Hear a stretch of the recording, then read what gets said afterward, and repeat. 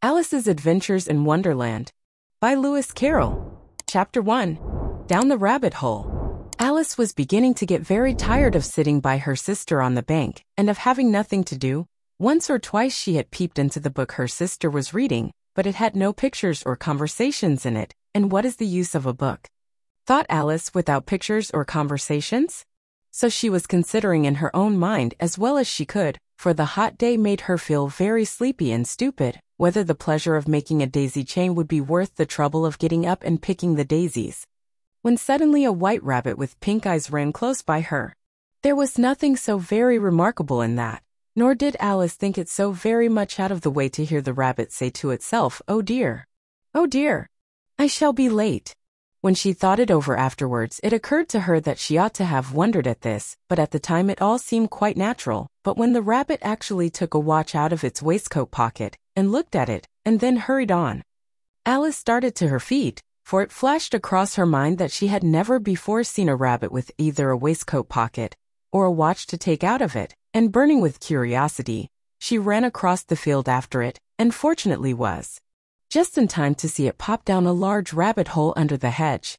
In another moment down went Alice after it, never once considering how in the world she was to get out again.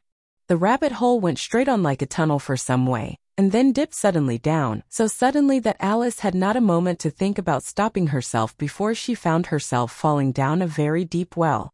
Either the well was very deep, or she fell very slowly, for she had plenty of time as she went down to look about her and to wonder what was going to happen next. First, she tried to look down and make out what she was coming to, but it was too dark to see anything. Then she looked at the sides of the well and noticed that they were filled with cupboards and bookshelves. Here and there she saw maps and pictures hung upon pegs.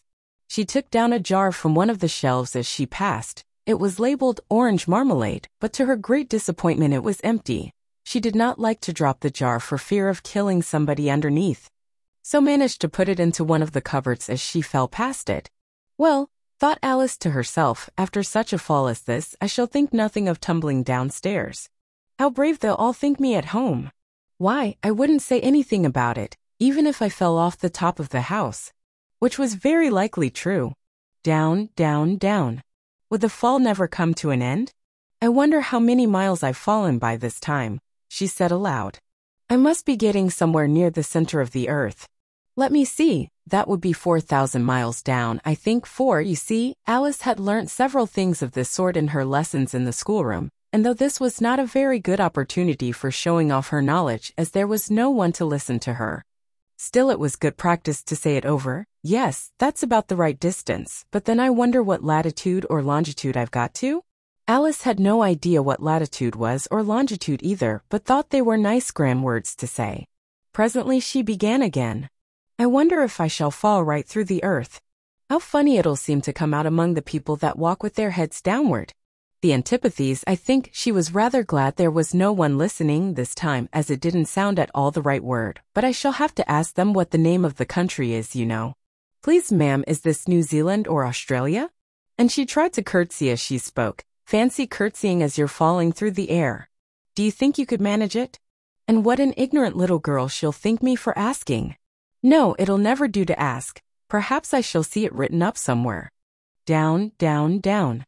There was nothing else to do, so Alice soon began talking again. Dinah'll miss me very much tonight, I should think. Dinah was the cat. I hope they'll remember her saucer of milk at tea time. Dinah, my dear, I wish you were down here with me. There are no mice in the air, I'm afraid, but you might catch a bat, and that's very like a mouse, you know. But do cats eat bats, I wonder? And here Alice began to get rather sleepy and went on saying to herself in a dreamy sort of way, do cats eat bats? Do cats eat bats? And sometimes, do bats eat cats? For, you see, as she couldn't answer either question, it didn't much matter which way she put it. She felt that she was dozing off and had just begun to dream that she was walking hand in hand with Dinah and saying to her very earnestly, now, Dinah, tell me the truth. Did you ever eat a bat? When suddenly, thump, thump, down she came upon a heap of sticks and dry leaves, and the fall was over. Alice was not a bit hurt, and she jumped up onto her feet in a moment. She looked up, but it was all dark overhead. Before her was another long passage, and the white rabbit was still in sight, hurrying down it. There was not a moment to be lost. Away went Alice like the wind, and was just in time to hear it say, as it turned a corner, "Oh my ears and whiskers, how late it's getting!" She was close behind it when she turned the corner, but the rabbit was no longer to be seen. She found herself in a long, low hall, which was lit up by a row of lamps hanging from the roof. There were doors all round the hall, but they were all locked, and when Alice had been all the way down one side and up the other, trying every door, she walked sadly down the middle, wondering how she was ever to get out again. Suddenly she came upon a little three-legged table, all made of solid glass. There was nothing on it except a tiny golden key, and Alice's first thought was that it might belong to one of the doors of the hall, but alas! Either the locks were too large or the key was too small, but at any rate it would not open any of them. However, on the second time round, she came upon a low curtain she had not noticed before, and behind it was a little door about 15 inches high. She tried the little golden key in the lock, and to her great delight it fitted. Alice opened the door and found that it led into a small passage, not much larger than a rat hole. She knelt down and looked along the passage into the loveliest garden you ever saw.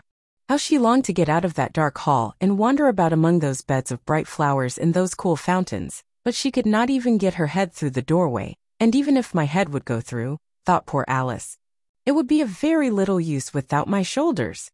Oh, how I wish I could shut up like a telescope. I think I could if I only knew how to begin. For you see, so many out-of-the-way things had happened lately that Alice had begun to think that very few things indeed were really impossible.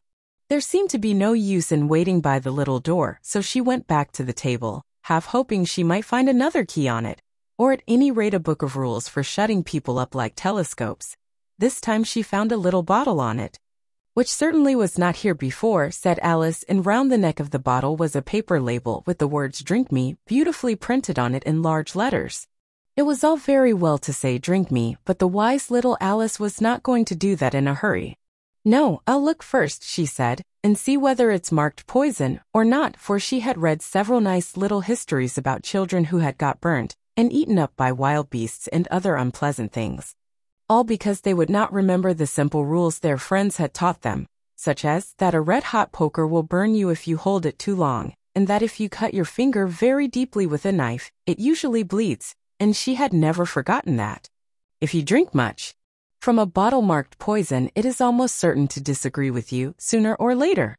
However, this bottle was not marked poison, so Alice ventured to taste it, and finding it very nice, it had, in fact, a sort of mixed flavor of cherry tart, custard, pineapple, roast turkey, toffee, and hot butter toast. She very soon finished it off.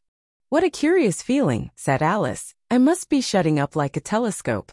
And so it was indeed. She was now only 10 inches high, and her face brightened up at the thought that she was now the right size for going through the little door into that lovely garden.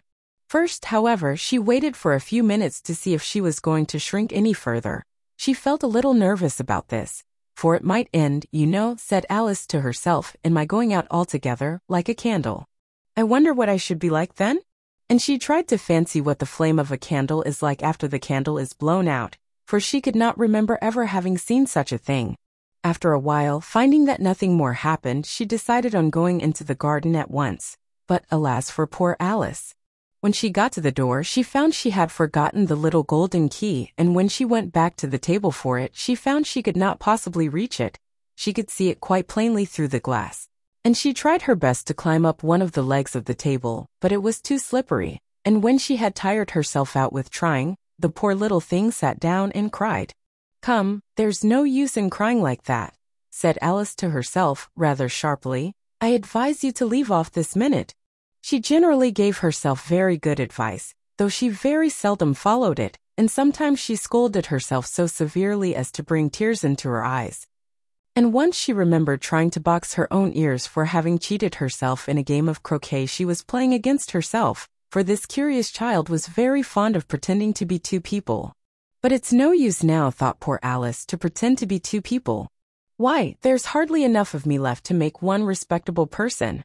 Soon her eye fell on a little glass box that was lying under the table. She opened it, and found in it a very small cake, on which the words "Eat me" were beautifully marked in currants. "Well, I'll eat it," said Alice, "and if it makes me grow larger, I can reach the key, and if it makes me grow smaller, I can creep under the door.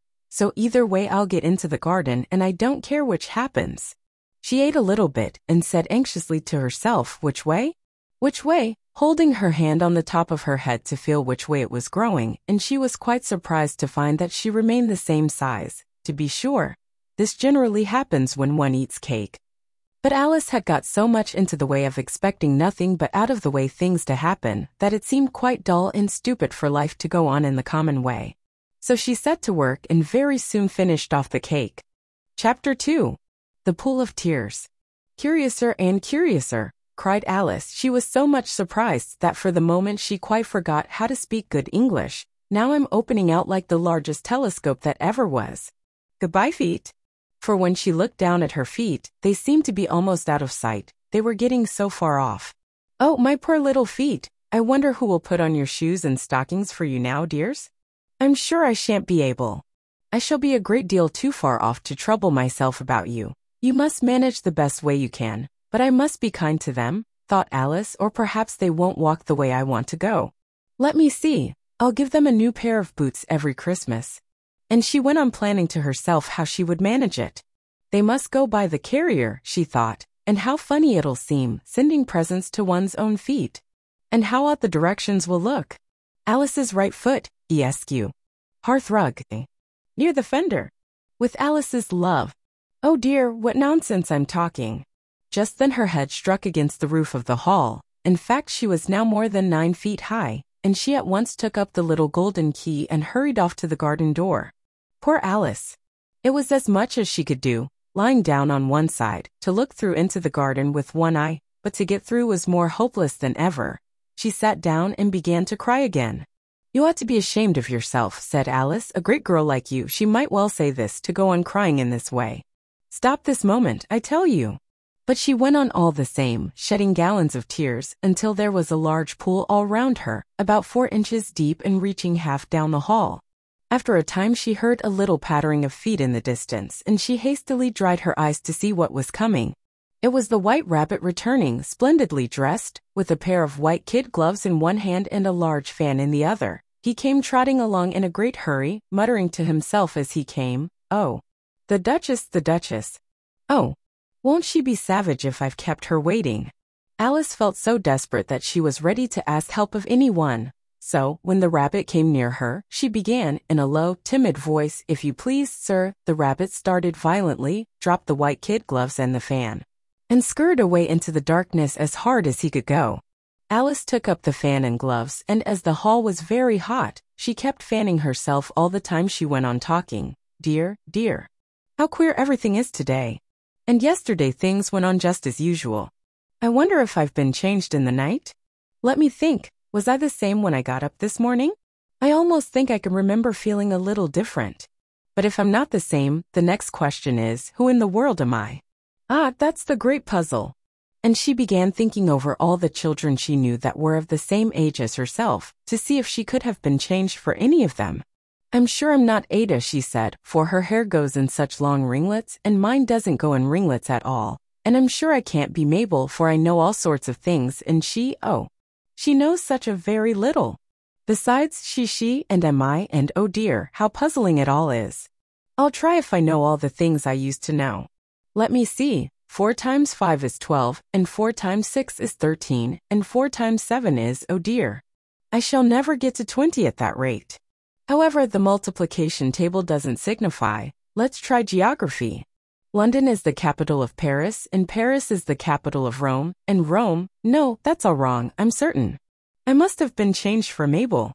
I'll try and say, how doth the little, and she crossed her hands on her lap as if she were saying lessons, and began to repeat it, but her voice sounded hoarse and strange, and the words did not come the same as they used to do.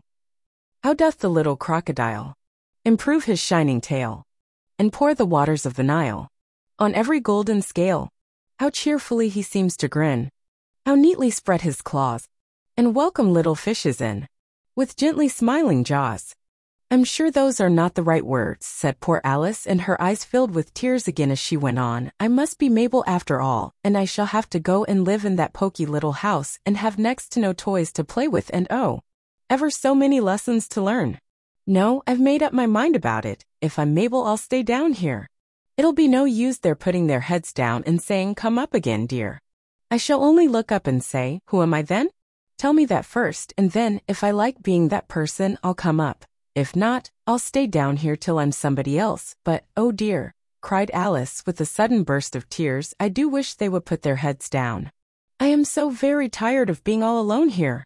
As she said this, she looked down at her hands and was surprised to see that she had put on one of the rabbit's little white kid gloves while she was talking. How can I have done that? She thought. I must be growing small again. She got up and went to the table to measure herself by it, and found that, as nearly as she could guess, she was now about 2 feet high, and was going on shrinking rapidly. She soon found out that the cause of this was the fan she was holding, and she dropped it hastily just in time to avoid shrinking away altogether. That was a narrow escape, said Alice, a good deal frightened at the sudden change, but very glad to find herself still in existence. And now for the garden, and she ran with all speed back to the little door. But alas, the little door was shut again, and the little golden key was lying on the glass table as before. And things are worse than ever, thought the poor child, for I never was so small as this before, never. And I declare it's too bad that it is. As she said these words, her foot slipped, and in another moment, splash, she was up to her chin in salt water. Her first idea was that she had somehow fallen into the sea, and in that case I can go back by railway, she said to herself. Alice had been to the seaside once in her life, and had come to the general conclusion that wherever you go to on the English coast you find a number of bathing machines in the sea, some children digging in the sand with wooden spades, then a row of lodging houses, and behind them a railway station. However, she soon made out that she was in the pool of tears which she had wept when she was 9 feet high. I wish I hadn't cried so much, said Alice as she swam about, trying to find her way out. I shall be punished for it now, I suppose, by being drowned in my own tears. That will be a queer thing, to be sure. However, everything is queer today. Just then she heard something splashing about in the pool a little way off, and she swam nearer to make out what it was. At first she thought it must be a walrus or hippopotamus, but then she remembered how small she was now, and she soon made out that it was only a mouse that had slipped in like herself. Would it be of any use, now thought Alice, to speak to this mouse? Everything is so out of the way down here, that I should think very likely it can talk. At any rate, there's no harm in trying. So she began, "Oh mouse, do you know the way out of this pool? I am very tired of swimming about here, oh mouse." Alice thought this must be the right way of speaking to a mouse. She had never done such a thing before, but she remembered having seen in her brother's Latin grammar, a mouse of a mouse, to a mouse, oh mouse. The mouse looked at her rather inquisitively and seemed to her to wink with one of its little eyes, but it said nothing. Perhaps it doesn't understand English, thought Alice. I dare say it's a French mouse, come over with William the Conqueror. For with all her knowledge of history, Alice had no very clear notion how long ago anything had happened. So she began again, "Oh, est ma chat," which was the first sentence in her French lesson book. The mouse gave a sudden leap out of the water and seemed to quiver all over with fright. "Oh, I beg your pardon," cried Alice hastily, afraid that she had hurt the poor animal's feelings. "I quite forgot you didn't like cats." "Not like cats," cried the mouse in a shrill, passionate voice. "Would you like cats if you were me?" "Well, perhaps not," said Alice in a soothing tone. "Don't be angry about it. And yet I wish I could show you our cat Dinah. I think you'd take a fancy to cats if you could only see her. She is such a dear quiet thing," Alice went on, half to herself, as she swam lazily about in the pool, "and she sits purring so nicely by the fire, licking her paws and washing her face, and she is such a nice soft thing to nurse. And she's such a capital one for catching mice." "Oh, I beg your pardon," cried Alice again, for this time the mouse was bristling all over, and she felt certain it must be really offended. "We won't talk about her any more if you'd rather not." "We indeed," cried the mouse, who was trembling down to the end of his tail. "As if I would talk on such a subject. Our family always hated cats, nasty, low, vulgar things. Don't let me hear the name again." "I won't indeed," said Alice in a great hurry to change the subject of conversation. Are you fond of dogs?" The mouse did not answer, so Alice went on eagerly. "There is such a nice little dog near our house I should like to show you. A little bright-eyed terrier, you know, with such long curly brown hair. And it'll fetch things when you throw them, and it'll sit up and beg for its dinner, and all sorts of things, I can't remember half of them, and it belongs to a farmer, you know, and he says it's so useful it's worth £100. He says it kills all the rats and oh dear, cried Alice in a sorrowful tone, I'm afraid I've offended it again. For the mouse was swimming away from her as hard as it could go and making quite a commotion in the pool as it went. So she called softly after it, Mouse dear, do come back again, and we won't talk about cats or dogs either if you don't like them. When the mouse heard this, it turned round and swam slowly back to her. Its face was quite pale with passion, Alice thought, and it said in a low trembling voice, let us get to the shore, and then I'll tell you my history, and you'll understand why it is I hate cats and dogs. It was high time to go, for the pool was getting quite crowded with the birds and animals that had fallen into it. There were a duck and a dodo, a lory and an eaglet, and several other curious creatures. Alice led the way, and the whole party swam to the shore. Chapter 3. A Caucus Race and a Long Tail. They were indeed a queer-looking party that assembled on the bank, the birds with draggled feathers, the animals with their fur clinging close to them, and all dripping wet, cross, and uncomfortable. The first question, of course, was how to get dry again. They had a consultation about this, and after a few minutes it seemed quite natural to Alice to find herself talking familiarly with them, as if she had known them all her life. Indeed, she had quite a long argument with the lory, who at last turned sulky and would only say, I am older than you and must know better, and this Alice would not allow without knowing how old it was, and as the lory positively refused to tell its age, there was no more to be said. At last the mouse, who seemed to be a person of authority among them, called out, sit down, all of you, and listen to me. I'll soon make you dry enough. They all sat down at once in a large ring with the mouse in the middle. Alice kept her eyes anxiously fixed on it, for she felt sure she would catch a bad cold if she did not get dry very soon. Ahem, said the mouse with an important air, are you all ready? This is the driest thing I know. Silence all round, if you please. William the Conqueror, whose cause was favored by the Pope, was soon submitted to by the English, who wanted leaders, and had been of late much accustomed to usurpation and conquest. Edwin and Morcar, the Earls of Mercia and Northumbria. Ugh, said the lory with a shiver. I beg your pardon, said the mouse, frowning, but very politely. Did you speak? Not I, said the lory hastily. I thought you did, said the mouse. I proceed. Edwin and Morcar, the Earls of Mercia and Northumbria, declared for him, and even Stigand, the patriotic Archbishop of Canterbury, found it advisable. Found what? Said the duck. Found it, the mouse replied rather crossly, of course you know what it means. I know what it means well enough when I find a thing, said the duck. It's generally a frog or a worm. The question is, what did the Archbishop find? The mouse did not notice this question, but hurriedly went on, found it advisable to go with Edgar Atheling to meet William and offer him the crown. William's conduct at first was moderate, but the insolence of his Normans, how are you getting on now, my dear? It continued, turning to Alice as it spoke. As wet as ever, said Alice in a melancholy tone, it doesn't seem to dry me at all. In that case, said the dodo solemnly, rising to its feet, I move that the meeting adjourn for the immediate adoption of more energetic remedies. Speak English, said the eaglet. I don't know the meaning of half those long words, and what's more, I don't believe you do either. And the eaglet bent down its head to hide a smile. Some of the other birds tittered audibly. What I was going to say, said the dodo in an offended tone, was that the best thing to get us dry would be a caucus race. What is a caucus race? Said Alice. Not that she wanted much to know, but the dodo had paused as if it thought that somebody ought to speak, and no one else seemed inclined to say anything. Why, said the dodo, the best way to explain it is to do it. And as you might like to try the thing yourself, some winter day, I will tell you how the dodo managed it. First it marked out a race course in a sort of circle, the exact shape doesn't matter, it said, and then all the party were placed along the course, here and there. There was no 1, 2, 3 and away, but they began running when they liked, and left off when they liked, so that it was not easy to know when the race was over. However, when they had been running half an hour or so and were quite dry again, the dodo suddenly called out, the race is over, and they all crowded round it, panting and asking, but who has won?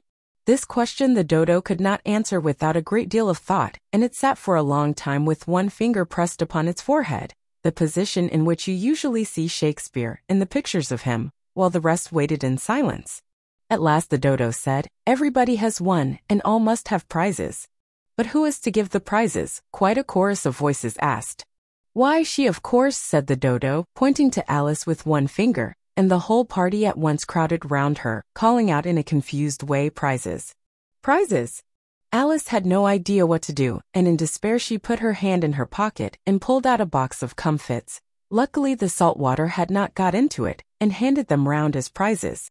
There was exactly one apiece all round. "But she must have a prize herself, you know," said the mouse.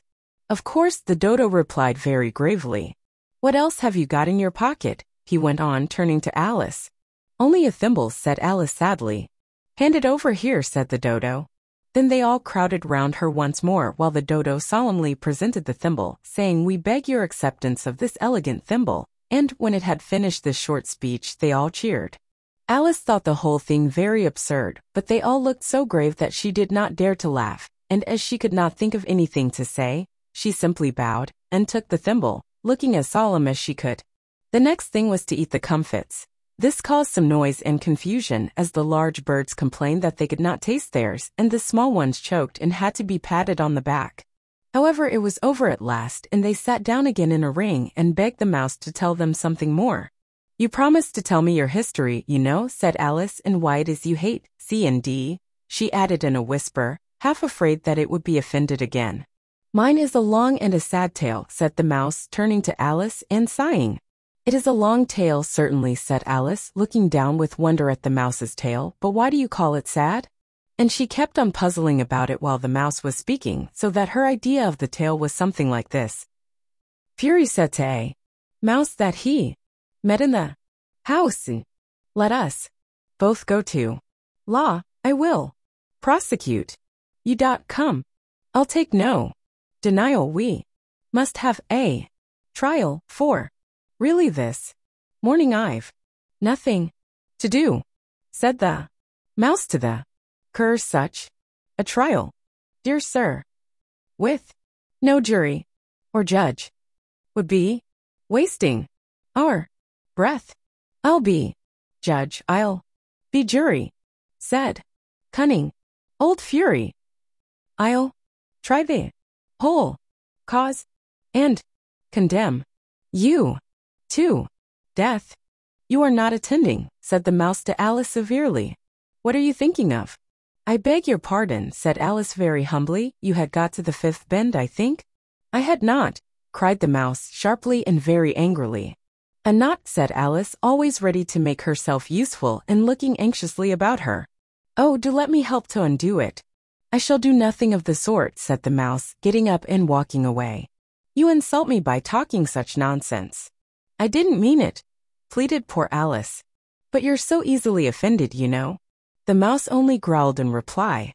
"Please come back and finish your story." Alice called after it, and the others all joined in chorus, "Yes, please do," but the mouse only shook its head impatiently and walked a little quicker. "What a pity it wouldn't stay," sighed the lorry as soon as it was quite out of sight, and an old crab took the opportunity of saying to her daughter, "Ah, my dear, let this be a lesson to you never to lose your temper." "Hold your tongue, ma," said the young crab, a little snappishly. "You're enough to try the patience of an oyster." "I wish I had our Dinah here, I know I do," said Alice aloud, addressing nobody in particular. "She'd soon fetch it back." "And who is Dinah, if I might venture to ask the question?" said the lorry. Alice replied eagerly, for she was always ready to talk about her pet. "Dinah's our cat. And she's such a capital one for catching mice you can't think. And oh, I wish you could see her after the birds. Why, she'll eat a little bird as soon as look at it." This speech caused a remarkable sensation among the party. Some of the birds hurried off at once. One old magpie began wrapping itself up very carefully, remarking, "I really must be getting home. The night air doesn't suit my throat." And a canary called out in a trembling voice to its children, "Come away, my dears. It's high time you were all in bed."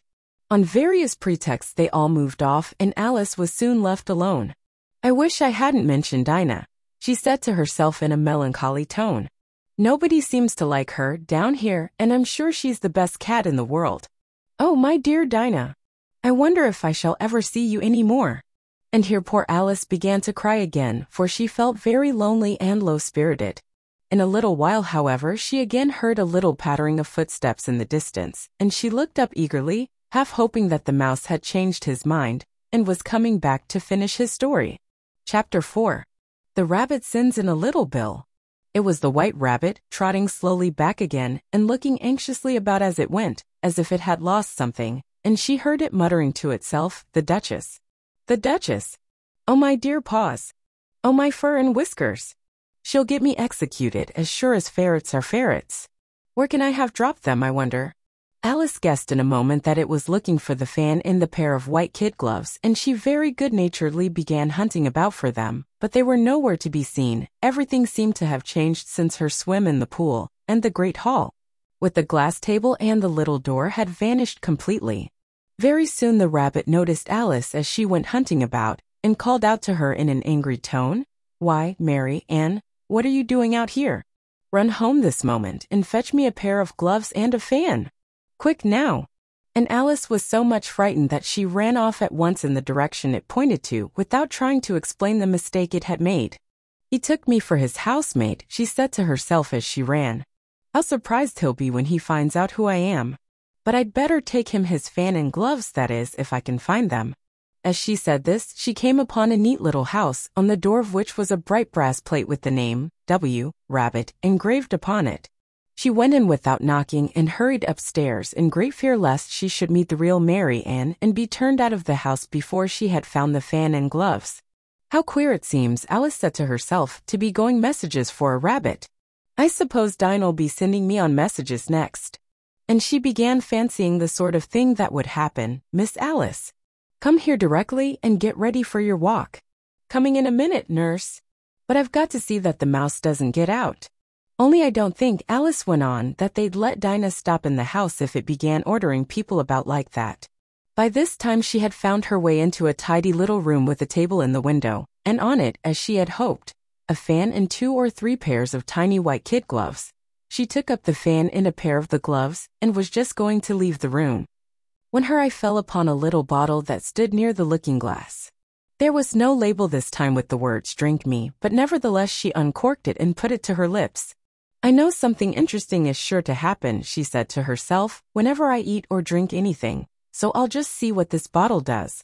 I do hope it'll make me grow large again, for really I'm quite tired of being such a tiny little thing."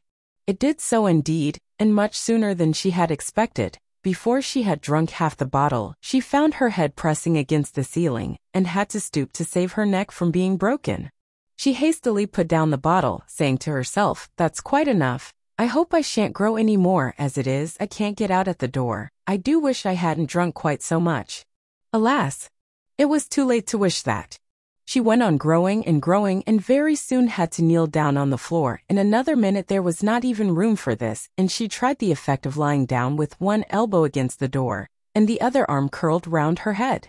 Still she went on growing, and as a last resource she put one arm out of the window, and one foot up the chimney, and said to herself, "Now I can do no more, whatever happens. What will become of me?" Luckily for Alice, the little magic bottle had now had its full effect, and she grew no larger. Still it was very uncomfortable, and as there seemed to be no sort of chance of her ever getting out of the room again, no wonder she felt unhappy. It was much pleasanter at home, thought poor Alice, when one wasn't always growing larger and smaller, and being ordered about by mice and rabbits. "I almost wish I hadn't gone down that rabbit hole, and yet, it's rather curious, you know, this sort of life. I do wonder what can have happened to me. When I used to read fairy tales, I fancied that kind of thing never happened, and now here I am in the middle of one. There ought to be a book written about me, that there ought. And when I grow up, I'll write one, but I'm grown up now," she added in a sorrowful tone. "At least there's no room to grow up any more here. But then," thought Alice, "shall I never get any older than I am now? That'll be a comfort, one way, never to be an old woman, but then, always to have lessons to learn. Oh, I shouldn't like that. Oh, you foolish Alice," she answered herself. "How can you learn lessons in here? Why, there's hardly room for you, and no room at all for any lesson books." And so she went on, taking first one side and then the other, and making quite a conversation of it altogether. But after a few minutes she heard a voice outside, and stopped to listen. "Mary Ann! Mary Ann," said the voice. "Fetch me my gloves this moment." Then came a little pattering of feet on the stairs. Alice knew it was the rabbit coming to look for her, and she trembled till she shook the house, quite forgetting that she was now about 1,000 times as large as the rabbit, and had no reason to be afraid of it. Presently the rabbit came up to the door and tried to open it, but as the door opened inwards and Alice's elbow was pressed hard against it, that attempt proved a failure. Alice heard it say to itself, "Then I'll go round and get in at the window." "That you won't," thought Alice, and after waiting till she fancied she heard the rabbit just under the window, she suddenly spread out her hand and made a snatch in the air. She did not get hold of anything, but she heard a little shriek and a fall and a crash of broken glass, from which she concluded that it was just possible it had fallen into a cucumber frame, or something of the sort. Next came an angry voice, the rabbit's Pat. "Pat, where are you?" And then a voice she had never heard before, "Sure, then I'm here." "Digging for apples, Your Honor." "Digging for apples, indeed," said the rabbit angrily. "Here, come and help me out of this." Sounds of more broken glass. "Now tell me, Pat, what's that in the window?" "Sure, it's an arm, Your Honor." He pronounced it, "arum." "An arm, you goose. Whoever saw one that size? Why, it fills the whole window." "Sure, it does, Your Honor, but it's an arm for all that." "Well, it's got no business there, at any rate. Go and take it away." There was a long silence after this, and Alice could only hear whispers now and then, such as, "Sure, I don't like it, Your Honor, at all, at all." "Do as I tell you, you coward." And at last she spread out her hand again and made another snatch in the air. This time there were two little shrieks and more sounds of broken glass. "What a number of cucumber frames there must be," thought Alice. "I wonder what they'll do next. As for pulling me out of the window, I only wish they could. I'm sure I don't want to stay in here any longer." She waited for some time without hearing anything more. At last came a rumbling of little cartwheels, and the sound of a good many voices all talking together. She made out the words, "Where's the other ladder? Why, I hadn't to bring but one. Bill's got the other, Bill. Fetch it here, lad, here, put 'em up at this corner. No, tie 'em together first. They don't reach half high enough yet. Oh, they'll do well enough. Don't be particular. Here, Bill. Catch hold of this rope. Will the roof bear? Mind that loose slate. Oh, it's coming down. Heads below." A loud crash. Now, who did that? It was Bill, I fancy. "Who's to go down the chimney?" "Nay, I shan't." "You do it." "That I won't then. Bill's to go down. Here, Bill. The master says you're to go down the chimney." "Oh, so Bill's got to come down the chimney, has he?" said Alice to herself. "Shy, they seem to put everything upon Bill. I wouldn't be in Bill's place for a good deal. This fireplace is narrow, to be sure, but I think I can kick a little." She drew her foot as far down the chimney as she could, and waited till she heard a little animal, she couldn't guess of what sort it was, scratching and scrambling about in the chimney close above her. Then, saying to herself, "This is Bill," she gave one sharp kick, and waited to see what would happen next. The first thing she heard was a general chorus of, "There goes Bill." Then the rabbit's voice along, "Catch him, you by the hedge." Then silence, and then another confusion of voices, "Hold up his head, brandy now, don't choke him. How was it, old fellow? What happened to you? Tell us all about it." Last came a little feeble, squeaking voice. "That's Bill," thought Alice. "Well, I hardly know. No more, thank ye. I'm better now, but I'm a deal too flustered to tell you. All I know is, something comes at me like a jack-in-the-box, and up I goes like a skyrocket." "So you did, old fellow," said the others. "We must burn the house down," said the rabbit's voice, and Alice called out as loud as she could, "If you do, I'll set Dinah at you." There was a dead silence instantly, and Alice thought to herself, "I wonder what they will do next. If they had any sense, they'd take the roof off." After a minute or two, they began moving about again, and Alice heard the rabbit say, "A barrowful will do to begin with." A barrowful of what? thought Alice, but she had not long to doubt, for the next moment a shower of little pebbles came rattling in at the window, and some of them hit her in the face. "I'll put a stop to this," she said to herself, and shouted out, "You'd better not do that again," which produced another dead silence. Alice noticed with some surprise that the pebbles were all turning into little cakes as they lay on the floor, and a bright idea came into her head. "If I eat one of these cakes," she thought, "it's sure to make some change in my size, and as it can't possibly make me larger, it must make me smaller, I suppose." So she swallowed one of the cakes and was delighted to find that she began shrinking directly. As soon as she was small enough to get through the door, she ran out of the house and found quite a crowd of little animals and birds waiting outside. The poor little lizard, Bill, was in the middle, being held up by two guinea pigs who were giving it something out of a bottle. They all made a rush at Alice the moment she appeared, but she ran off as hard as she could, and soon found herself safe in a thick wood. "The first thing I've got to do," said Alice to herself as she wandered about in the wood, "is to grow to my right size again, and the second thing is to find my way into that lovely garden. I think that will be the best plan." It sounded an excellent plan, no doubt, and very neatly and simply arranged. The only difficulty was that she had not the smallest idea how to set about it, and while she was peering about anxiously among the trees, a little sharp bark just over her head made her look up in a great hurry. An enormous puppy was looking down at her with large round eyes and feebly stretching out one paw, trying to touch her. "Poor little thing," said Alice in a coaxing tone, and she tried hard to whistle to it, but she was terribly frightened all the time at the thought that it might be hungry, in which case it would be very likely to eat her up in spite of all her coaxing. Hardly knowing what she did, she picked up a little bit of stick and held it out to the puppy, whereupon the puppy jumped into the air off all its feet at once, with a yelp of delight, and rushed at the stick and made believe to worry it. Then Alice dodged behind a great thistle to keep herself from being run over, and the moment she appeared on the other side, the puppy made another rush at the stick and tumbled head over heels in its hurry to get hold of it. Then Alice, thinking it was very like having a game of play with a cart horse and expecting every moment to be trampled under its feet, ran round the thistle again. Then the puppy began a series of short charges at the stick, running a very little way forwards each time and a long way back, and barking hoarsely all the while till at last it sat down a good way off, panting, with its tongue hanging out of its mouth and its great eyes half shut. This seemed to Alice a good opportunity for making her escape, so she set off at once and ran till she was quite tired and out of breath, until the puppy's bark sounded quite faint in the distance.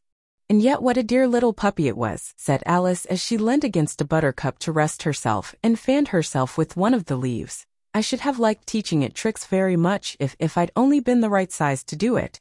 Oh dear! I'd nearly forgotten that I've got to grow up again. Let me see, how's it to be managed? I suppose I ought to eat or drink something or other, but the great question is what?" The great question certainly was what? Alice looked all round her at the flowers and the blades of grass, but she did not see anything that looked like the right thing to eat or drink under the circumstances. There was a large mushroom growing near her, about the same height as herself, and when she had looked under it, and on both sides of it, and behind it, it occurred to her that she might as well look and see what was on the top of it. She stretched herself up on tiptoe and peeped over the edge of the mushroom, and her eyes immediately met those of a large blue caterpillar that was sitting on the top with its arms folded, quietly smoking a long hookah, and taking not the smallest notice of her or of anything else. Chapter 5. Advice from a Caterpillar. The caterpillar and Alice looked at each other for some time in silence. At last the caterpillar took the hookah out of its mouth and addressed her in a languid, sleepy voice. "Who are you?" said the caterpillar. This was not an encouraging opening for a conversation. Alice replied, rather shyly, I hardly know, sir, just at present. At least I know who I was when I got up this morning, but I think I must have been changed several times since then." "What do you mean by that?" said the caterpillar sternly. "Explain yourself." "I can't explain myself, I'm afraid, sir," said Alice, "because I'm not myself, you see." "I don't see," said the caterpillar. "I'm afraid I can't put it more clearly," Alice replied very politely, "for I can't understand it myself to begin with, and being so many different sizes in a day is very confusing." "It isn't," said the caterpillar. "Well, perhaps you haven't found it so yet," said Alice, "but when you have to turn into a chrysalis, you will some day, you know, and then after that into a butterfly, I should think you'll feel it a little queer, won't you?" "Not a bit," said the caterpillar. "Well, perhaps your feelings may be different," said Alice. "All I know is it would feel very queer to me." "You," said the caterpillar contemptuously. "Who are you?" Which brought them back again to the beginning of the conversation. Alice felt a little irritated at the caterpillars making such very short remarks, and she drew herself up and said, very gravely, "I think you ought to tell me who you are first." "Why?" said the caterpillar. Here was another puzzling question, and as Alice could not think of any good reason, and as the caterpillar seemed to be in a very unpleasant state of mind, she turned away. "Come back," the caterpillar called after her. "I've something important to say." This sounded promising, certainly. Alice turned and came back again. "Keep your temper," said the caterpillar. "Is that all?" said Alice, swallowing down her anger as well as she could. "No," said the caterpillar. Alice thought she might as well wait, as she had nothing else to do, and perhaps after all it might tell her something worth hearing. For some minutes it puffed away without speaking, but at last it unfolded its arms, took the hookah out of its mouth again, and said, "So you think you're changed, do you?" "I'm afraid I am, sir," said Alice. "I can't remember things as I used, and I don't keep the same size for 10 minutes together." "Can't remember what things," said the caterpillar.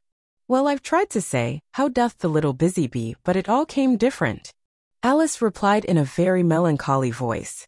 "Repeat, you are old, Father William," said the caterpillar. Alice folded her hands and began. "You are old, Father William," the young man said. "And your hair has become very white. And yet you incessantly stand on your head. Do you think at your age it is right?" "In my youth," Father William replied to his son, "I feared it might injure the brain. But now that I'm perfectly sure I have none, why, I do it again and again." "You are old," said the youth, as I mentioned before, "and have grown most uncommonly fat. Yet you turned a back somersault in at the door. Pray, what is the reason of that?" "In my youth," said the sage as he shook his grey locks, "I kept all my limbs very supple. By the use of this ointment, 1 shilling the box. Allow me to sell you a couple?" "You are old," said the youth, "and your jaws are too weak for anything tougher than suet. Yet you finished the goose with the bones and the beak. Pray, how did you manage to do it?" "In my youth," said his father, "I took to the law, and argued each case with my wife, and the muscular strength which it gave to my jaw has lasted the rest of my life." "You are old," said the youth, "one would hardly suppose that your eye was as steady as ever. Yet you balanced an eel on the end of your nose, eh? What made you so awfully clever?" "I have answered 3 questions, and that is enough," said his father. "Don't give yourself airs. Do you think I can listen all day to such stuff? Be off, or I'll kick you downstairs." "That is not said right," said the caterpillar. "Not quite right, I'm afraid," said Alice timidly. "Some of the words have got altered." "It is wrong from beginning to end," said the caterpillar decidedly, and there was silence for some minutes. The caterpillar was the first to speak. "What size do you want to be?" it asked.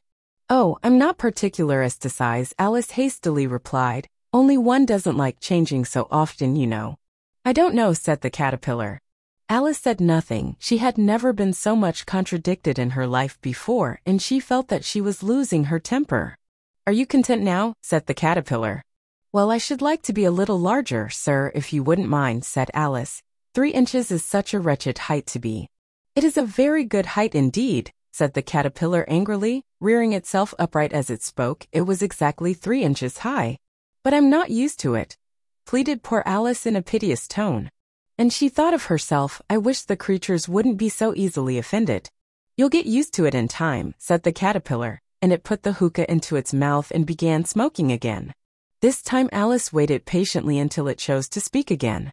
In a minute or 2 the caterpillar took the hookah out of its mouth and yawned once or twice, and shook itself. Then it got down off the mushroom and crawled away in the grass, merely remarking as it went, "One side will make you grow taller, and the other side will make you grow shorter." "One side of what?" "The other side of what?" thought Alice to herself. "Of the mushroom," said the caterpillar, just as if she had asked it aloud, and in another moment it was out of sight. Alice remained looking thoughtfully at the mushroom for a minute, trying to make out which were the 2 sides of it, and as it was perfectly round, she found this a very difficult question. However, at last she stretched her arms round it as far as they would go, and broke off a bit of the edge with each hand. "And now which is which?" she said to herself, and nibbled a little of the right hand bit to try the effect. The next moment she felt a violent blow underneath her chin. It had struck her foot. She was a good deal frightened by this very sudden change, but she felt that there was no time to be lost as she was shrinking rapidly. So she set to work at once to eat some of the other bit. Her chin was pressed so closely against her foot that there was hardly room to open her mouth, but she did it at last, and managed to swallow a morsel of the left hand bit. "Come, my head's free at last," said Alice in a tone of delight, which changed into alarm in another moment, when she found that her shoulders were nowhere to be found.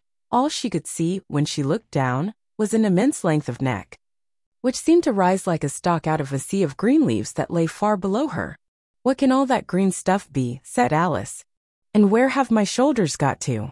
And oh, my poor hands, how is it I can't see you?" She was moving them about as she spoke, but no result seemed to follow, except a little shaking among the distant green leaves. As there seemed to be no chance of getting her hands up to her head, she tried to get her head down to them, and was delighted to find that her neck would bend about easily in any direction, like a serpent. She had just succeeded in curving it down into a graceful zigzag and was going to dive in among the leaves, which she found to be nothing but the tops of the trees under which she had been wandering, when a sharp hiss made her draw back in a hurry. A large pigeon had flown into her face and was beating her violently with its wings. "Serpent!" screamed the pigeon. "I'm not a serpent," said Alice indignantly. "Let me alone." "Serpent, I say again," repeated the pigeon, but in a more subdued tone, and added with a kind of sob, "I've tried every way, and nothing seems to suit them." "I haven't the least idea what you're talking about," said Alice. "I've tried the roots of trees, and I've tried banks, and I've tried hedges," the pigeon went on without attending to her, "but those serpents, there's no pleasing them." Alice was more and more puzzled, but she thought there was no use in saying anything more till the pigeon had finished. "As if it wasn't trouble enough hatching the eggs," said the pigeon, "but I must be on the lookout for serpents night and day. Why, I haven't had a wink of sleep these 3 weeks." "I'm very sorry you've been annoyed," said Alice, who was beginning to see its meaning. "And just as I'd taken the highest tree in the wood," continued the pigeon, raising its voice to a shriek, "and just as I was thinking I should be free of them at last, they must needs come wriggling down from the sky." "Ugh, serpent!" "But I'm not a serpent, I tell you," said Alice. I'm a. "Well, what are you?" said the pigeon. "I can see you're trying to invent something." I'm a little girl," said Alice rather doubtfully as she remembered the number of changes she had gone through that day. "A likely story indeed," said the pigeon in a tone of the deepest contempt. "I've seen a good many little girls in my time, but never one with such a neck as that. No, you're a serpent, and there's no use denying it. I suppose you'll be telling me next that you never tasted an egg." "I have tasted eggs, certainly," said Alice, who was a very truthful child, "but little girls eat eggs quite as much as serpents do, you know." "I don't believe it," said the pigeon, "but if they do, why then they're a kind of serpent, that's all I can say." This was such a new idea to Alice that she was quite silent for a minute or two, which gave the pigeon the opportunity of adding, "You're looking for eggs, I know that well enough, and what does it matter to me whether you're a little girl or a serpent?" "It matters a good deal to me," said Alice hastily, "but I'm not looking for eggs as it happens, and if I was I shouldn't want yours, I don't like them raw." "Well, be off then," said the pigeon in a sulky tone as it settled down again into its nest. Alice crouched down among the trees as well as she could, for her neck kept getting entangled among the branches and every now and then she had to stop and untwist it. After a while she remembered that she still held the pieces of mushroom in her hands and she set to work very carefully, nibbling first at one and then at the other, and growing sometimes taller and sometimes shorter, until she had succeeded in bringing herself down to her usual height. It was so long since she had been anything near the right size that it felt quite strange at first, but she got used to it in a few minutes and began talking to herself as usual. "Come, there's half my plan done now. How puzzling all these changes are. I'm never sure what I'm going to be from one minute to another. However, I've got back to my right size. The next thing is to get into that beautiful garden. How is that to be done, I wonder?" As she said this, she came suddenly upon an open place, with a little house in it about 4 feet high. "Whoever lives there," thought Alice, "it'll never do to come upon them this size. Why, I should frighten them out of their wits." So she began nibbling at the right-hand bit again and did not venture to go near the house till she had brought herself down to 9 inches high. Chapter 6. Pig and Pepper. For a minute or two she stood looking at the house and wondering what to do next, when suddenly a footman in livery came running out of the wood. She considered him to be a footman because he was in livery. Otherwise, judging by his face only, she would have called him a fish and rapped loudly at the door with his knuckles. It was opened by another footman in livery, with a round face and large eyes like a frog, and both footmen, Alice noticed, had powdered hair that curled all over their heads. She felt very curious to know what it was all about and crept a little way out of the wood to listen. The fish footman began by producing from under his arm a great letter, nearly as large as himself, and this he handed over to the other, saying in a solemn tone for the Duchess, "An invitation from the Queen to play croquet." The frog footman repeated in the same solemn tone, only changing the order of the words a little from the Queen. An invitation for the Duchess to play croquet. Then they both bowed low and their curls got entangled together. Alice laughed so much at this that she had to run back into the wood for fear of their hearing her, and when she next peeped out, the fish footman was gone, and the other was sitting on the ground near the door, staring stupidly up into the sky. Alice went timidly up to the door and knocked. "There's no sort of use in knocking," said the footman, "and that for 2 reasons. First, because I'm on the same side of the door as you are. Secondly, because they're making such a noise inside, no one could possibly hear you." And certainly there was a most extraordinary noise going on within, a constant howling and sneezing, and every now and then a great crash as if a dish or kettle had been broken to pieces. "Please then," said Alice, "how am I to get in?"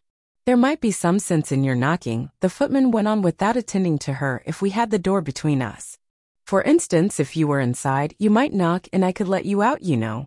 He was looking up into the sky all the time he was speaking, and this Alice thought decidedly uncivil. But perhaps he can't help it, she said to herself. His eyes are so very nearly at the top of his head. But at any rate he might answer questions. "How am I to get in?" she repeated aloud. "I shall sit here," the footman remarked, "till tomorrow." At this moment the door of the house opened, and a large plate came skimming out, straight at the footman's head. It just grazed his nose, and broke to pieces against one of the trees behind him. Or next day maybe, the footman continued in the same tone, exactly as if nothing had happened. "How am I to get in?" asked Alice again in a louder tone. "Are you to get in at all?" said the footman. "That's the first question, you know." It was, no doubt, only Alice did not like to be told so. "It's really dreadful," she muttered to herself, "the way all the creatures argue. It's enough to drive one crazy." The footman seemed to think this a good opportunity for repeating his remark, with variations. "I shall sit here," he said, "on and off, for days and days." "But what am I to do?" said Alice. "Anything you like," said the footman, and began whistling.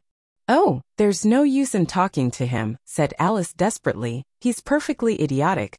And she opened the door and went in.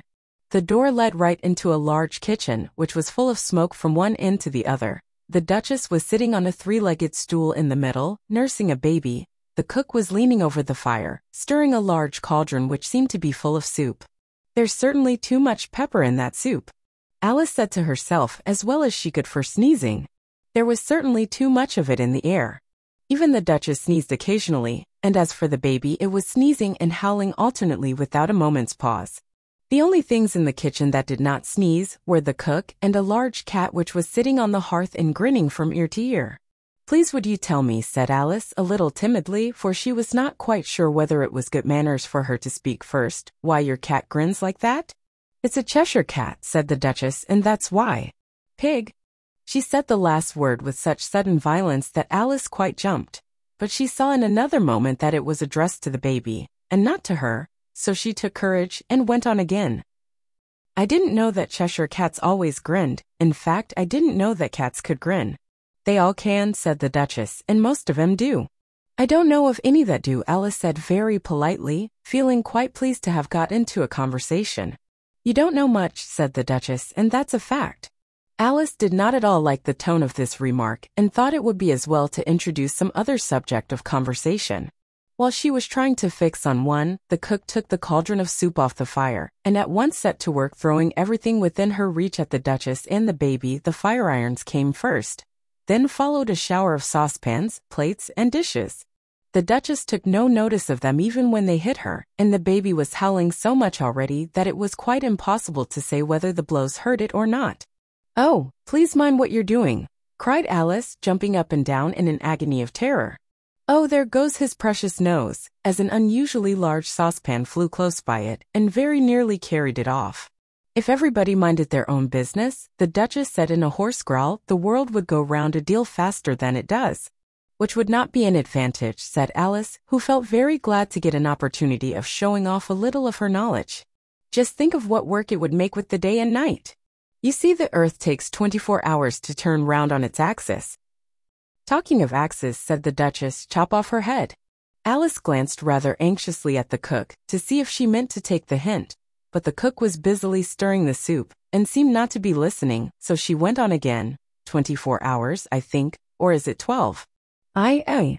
"Oh, don't bother me," said the Duchess. "I never could abide figures."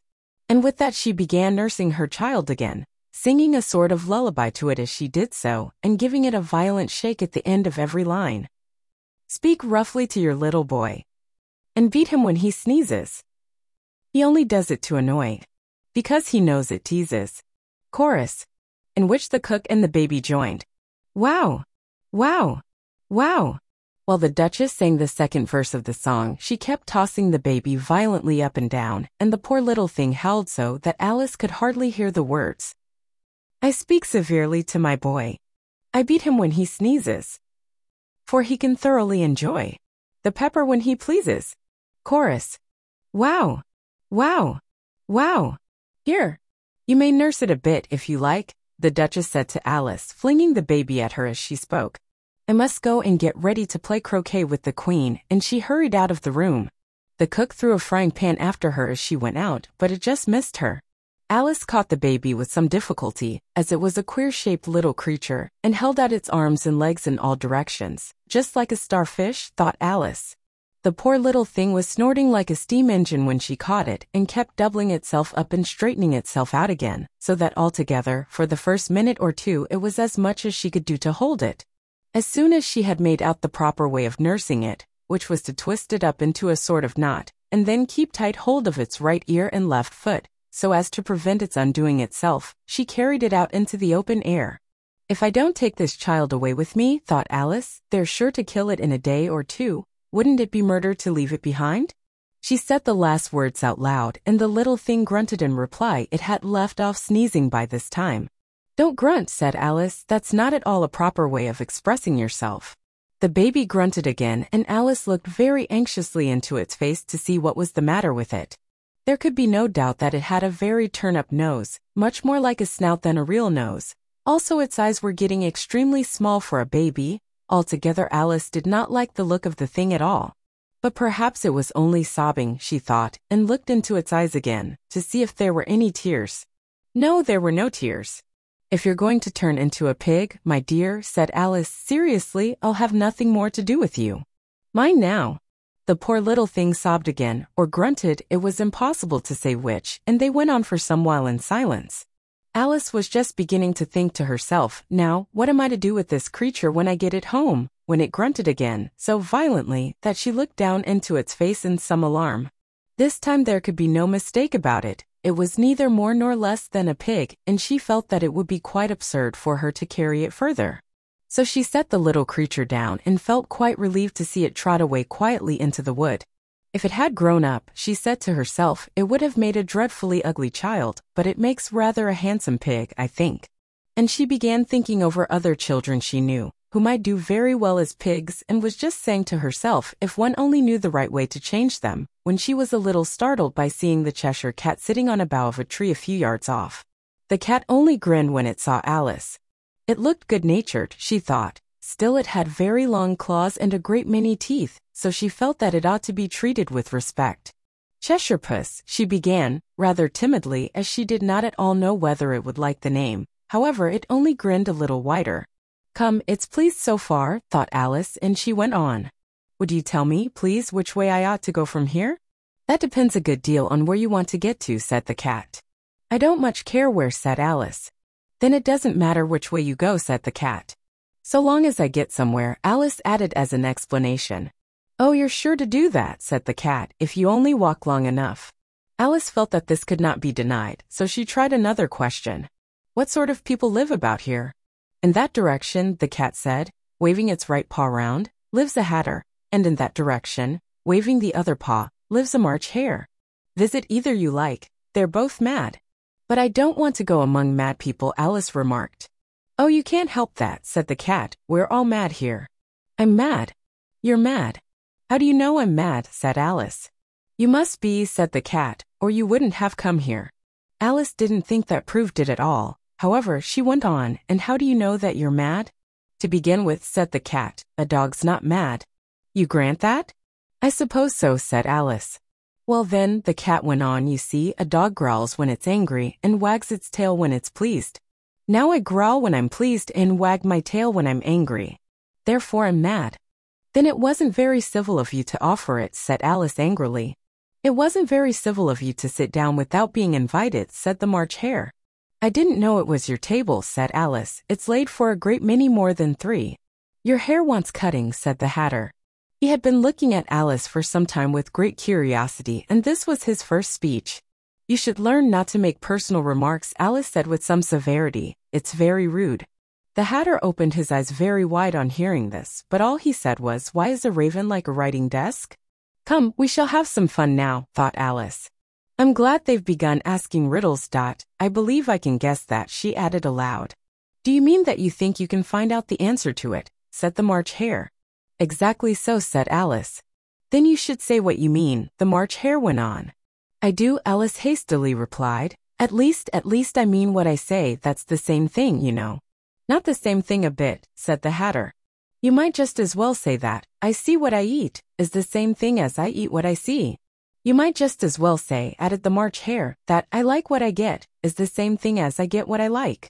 You might just as well say, added the Dormouse, who seemed to be talking in his sleep, that I breathe when I sleep is the same thing as I sleep when I breathe.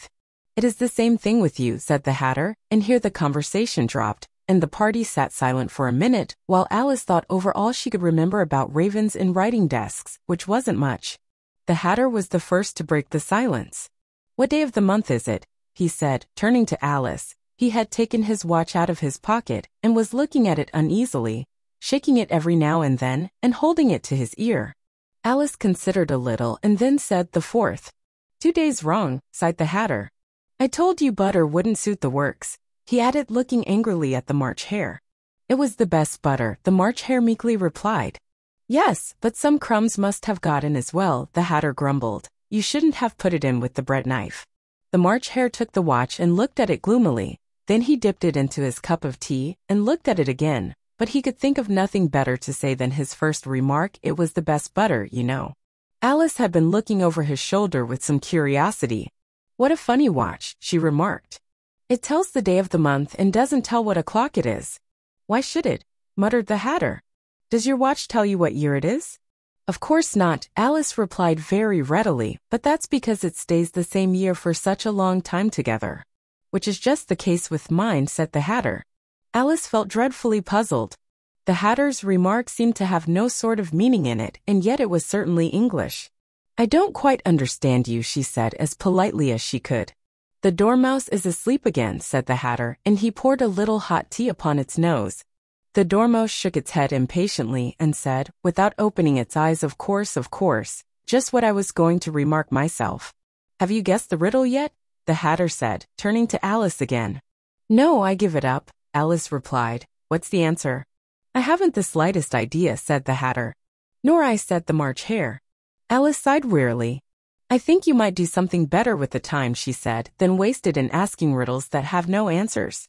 If you knew time as well as I do, said the Hatter, you wouldn't talk about wasting it. It's him. I don't know what you mean, said Alice. Of course you don't, the Hatter said, tossing his head contemptuously. I dare say you never even spoke to time. Perhaps not, Alice cautiously replied, but I know I have to beat time when I learn music. Ah. That accounts for it, said the Hatter. He won't stand beating. Now if you only kept on good terms with him, he'd do almost anything you liked with the clock. For instance, suppose it were 9 o'clock in the morning, just time to begin lessons. You'd only have to whisper a hint to time, and round goes the clock in a twinkling. 1:30, time for dinner. I only wish it was, the March Hare said to itself in a whisper. That would be grand, certainly, said Alice thoughtfully, but then I shouldn't be hungry for it, you know. Not at first, perhaps, said the Hatter, but you could keep it to 1:30 as long as you liked. Is that the way you manage? Alice asked. The Hatter shook his head mournfully. Not I, he replied. We quarreled last March, just before he went mad, you know, pointing with his teaspoon at the March Hare. It was at the great concert given by the Queen of Hearts, and I had to sing. Twinkle, twinkle, little bat. How I wonder what you're at. You know the song, perhaps? I've heard something like it, said Alice. It goes on, you know, the Hatter continued in this way. Up above the world you fly, like a tea tray in the sky. Twinkle, twinkle. Here the Dormouse shook itself and began singing in its sleep, twinkle, twinkle, twinkle, twinkle, and went on so long that they had to pinch it to make it stop. Well, I'd hardly finished the first verse, said the Hatter, when the Queen jumped up and bawled out, he's murdering the time. Off with his head. How dreadfully savage, exclaimed Alice. And ever since that, the Hatter went on in a mournful tone, he won't do a thing I ask. It's always 6 o'clock now. A bright idea came into Alice's head. Is that the reason so many tea things are put out here? She asked. Yes, that's it, said the Hatter with a sigh. It's always tea time, and we've no time to wash the things between whiles. Then you keep moving round, I suppose, said Alice. Exactly so, said the Hatter, as the things get used up. But what happens when you come to the beginning again? Alice ventured to ask. Suppose we change the subject, the March Hare interrupted, yawning. I'm getting tired of this. I vote the young lady tells us a story. I'm afraid I don't know one, said Alice, rather alarmed at the proposal. Then the Dormouse shall, they both cried. Wake up, Dormouse. And they pinched it on both sides at once. The Dormouse slowly opened his eyes. I wasn't asleep, he said in a hoarse, feeble voice. I heard every word you fellows were saying. Tell us a story, said the March Hare. Yes, please do, pleaded Alice. And be quick about it, added the Hatter, or you'll be asleep again before it's done. Once upon a time there were 3 little sisters. The Dormouse began in a great hurry, and their names were Elsie, Lacey, and Tilly, and they lived at the bottom of a well.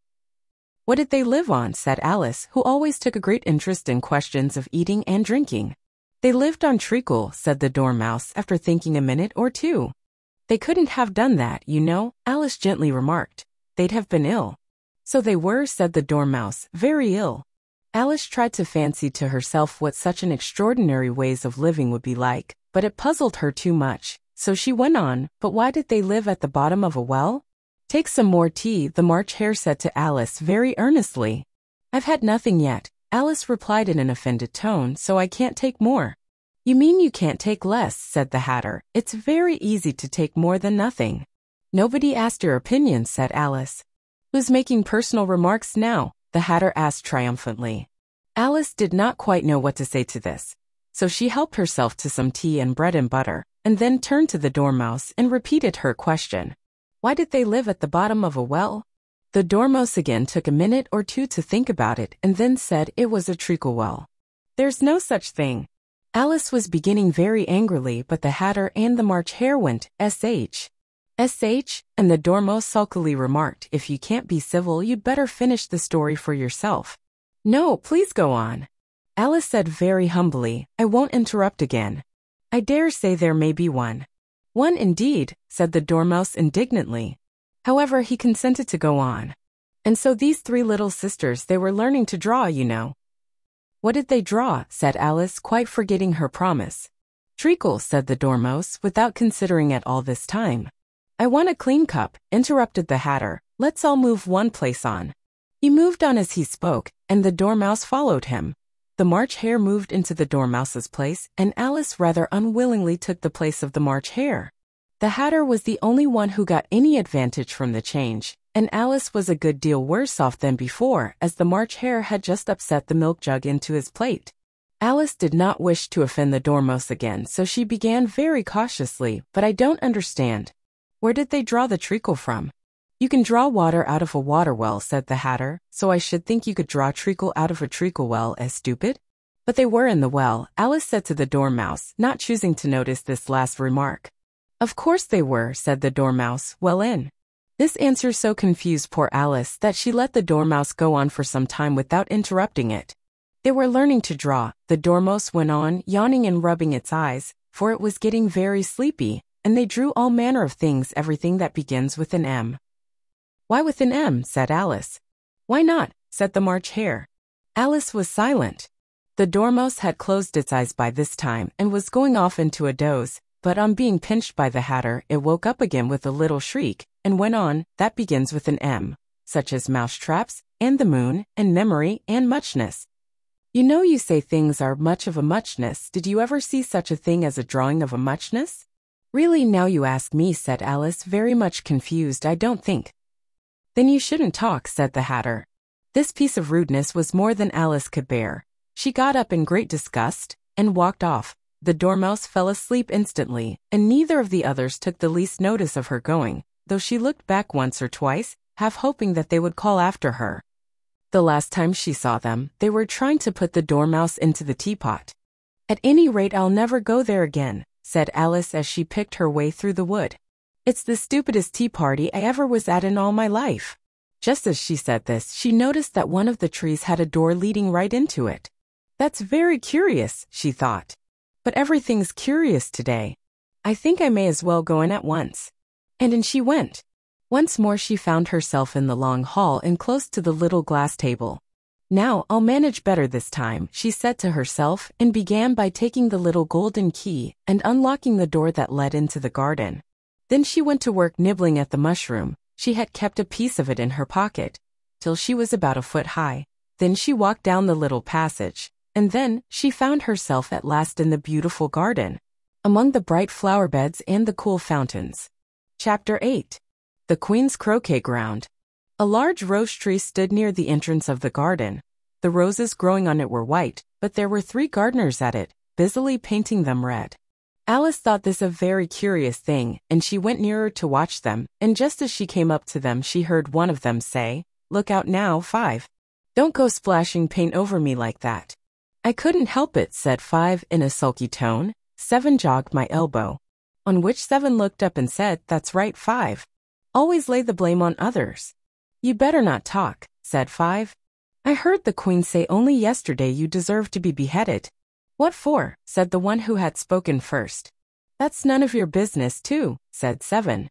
"Yes, it is his business," said 5, "and I'll tell him it was for bringing the cooked tulip roots instead of onions." 7 flung down his brush and had just begun, well, of all the unjust things, when his eye chanced to fall upon Alice as she stood watching them, and he checked himself suddenly. The others looked round also, and all of them bowed low. "Would you tell me," said Alice a little timidly, "why you are painting those roses?" 5 and 7 said nothing, but looked at 2. 2 began in a low voice, "Why, the fact is, you see, miss, this here ought to have been a red rose tree, and we put a white one in by mistake, and if the Queen was to find it out, we should all have our heads cut off, you know. So you see, miss, we're doing our best, afore she comes to." At this moment 5, who had been anxiously looking across the garden, called out, "The Queen! The Queen!" and the 3 gardeners instantly threw themselves flat upon their faces. There was a sound of many footsteps, and Alice looked round, eager to see the Queen. First came 10 soldiers carrying clubs. These were all shaped like the 3 gardeners, oblong and flat, with their hands and feet at the corners. Next the 10 courtiers. These were ornamented all over with diamonds and walked 2 and 2 as the soldiers did. After these came the royal children. There were 10 of them, and the little dears came jumping merrily along hand in couples. They were all ornamented with hearts. Next came the guests, mostly kings and queens, and among them Alice recognized the white rabbit. It was talking in a hurried, nervous manner, smiling at everything that was said, and went by without noticing her. Then followed the knave of hearts, carrying the king's crown on a crimson velvet cushion. And last of all this grand procession, came the king and queen of hearts. Alice was rather doubtful whether she ought not to lie down on her face like the 3 gardeners, but she could not remember ever having heard of such a rule at processions. And besides, what would be the use of a procession, thought she, if people had all to lie down upon their faces so that they couldn't see it? So she stood still where she was and waited. When the procession came opposite to Alice, they all stopped and looked at her, and the Queen said severely, "Who is this?" She said it to the knave of hearts, who only bowed and smiled in reply. "Idiot," said the Queen, tossing her head impatiently, and turning to Alice, she went on, "What's your name, child?" "My name is Alice, so please your Majesty," said Alice very politely, but she added, to herself, "Why, they're only a pack of cards, after all. I needn't be afraid of them." "And who are these?" said the Queen, pointing to the 3 gardeners who were lying round the rose tree. For, you see, as they were lying on their faces, and the pattern on their backs was the same as the rest of the pack, she could not tell whether they were gardeners or soldiers, or courtiers or 3 of her own children. "How should I know?" said Alice, surprised at her own courage. "It's no business of mine." The Queen turned crimson with fury, and after glaring at her for a moment like a wild beast, screamed, "Off with her head! Off!" "Nonsense," said Alice very loudly and decidedly, and the Queen was silent. The King laid his hand upon her arm and timidly said, "Consider, my dear, she is only a child." The Queen turned angrily away from him and said to the knave, "Turn them over." The knave did so very carefully with 1 foot. "Get up," said the queen in a shrill, loud voice, and the three gardeners instantly jumped up and began bowing to the king, the queen, the royal children, and everybody else. "Leave off that," screamed the queen. "You make me giddy." And then, turning to the rose tree, she went on, "What have you been doing here?" "May it please your majesty," said two, in a very humble tone, going down on one knee as he spoke, "we were trying." "I see," said the queen, who had meanwhile been examining the roses. "Off with their heads," and the procession moved on, three of the soldiers remaining behind to execute the unfortunate gardeners, who ran to Alice for protection. "You shan't be beheaded," said Alice, and she put them into a large flower pot that stood near. The three soldiers wandered about for a minute or two, looking for them, and then quietly marched off after the others. "Are their heads off?" shouted the queen. "Their heads are gone, if it please your majesty," the soldiers shouted in reply. "That's right," shouted the queen. "Can you play croquet?" The soldiers were silent and looked at Alice as the question was evidently meant for her. "Yes," shouted Alice. "Come on, then," roared the queen, and Alice joined the procession, wondering very much what would happen next. It's a very fine day," said a timid voice at her side. She was walking by the white rabbit, who was peeping anxiously into her face. "Very," said Alice. "Where's the Duchess?" "Hush! Hush!" said the rabbit in a low, hurried tone. He looked anxiously over his shoulder as he spoke, and then raised himself upon tiptoe, put his mouth close to her ear, and whispered, "She's under sentence of execution." "What for?" said Alice. "Did you say, 'What a pity'?" the rabbit asked. "No, I didn't," said Alice. "I don't think it's at all a pity. I said, 'What for?'" "She boxed the queen's ears," the rabbit began. Alice gave a little scream of laughter. "Oh, hush," the rabbit whispered in a frightened tone. "The queen will hear you. You see, she came rather late," and the queen said. "Get to your places," shouted the queen in a voice of thunder, and people began running about in all directions, tumbling up against each other. However, they got settled down in a minute or two, and the game began. Alice thought she had never seen such a curious croquet ground in her life. It was all ridges and furrows.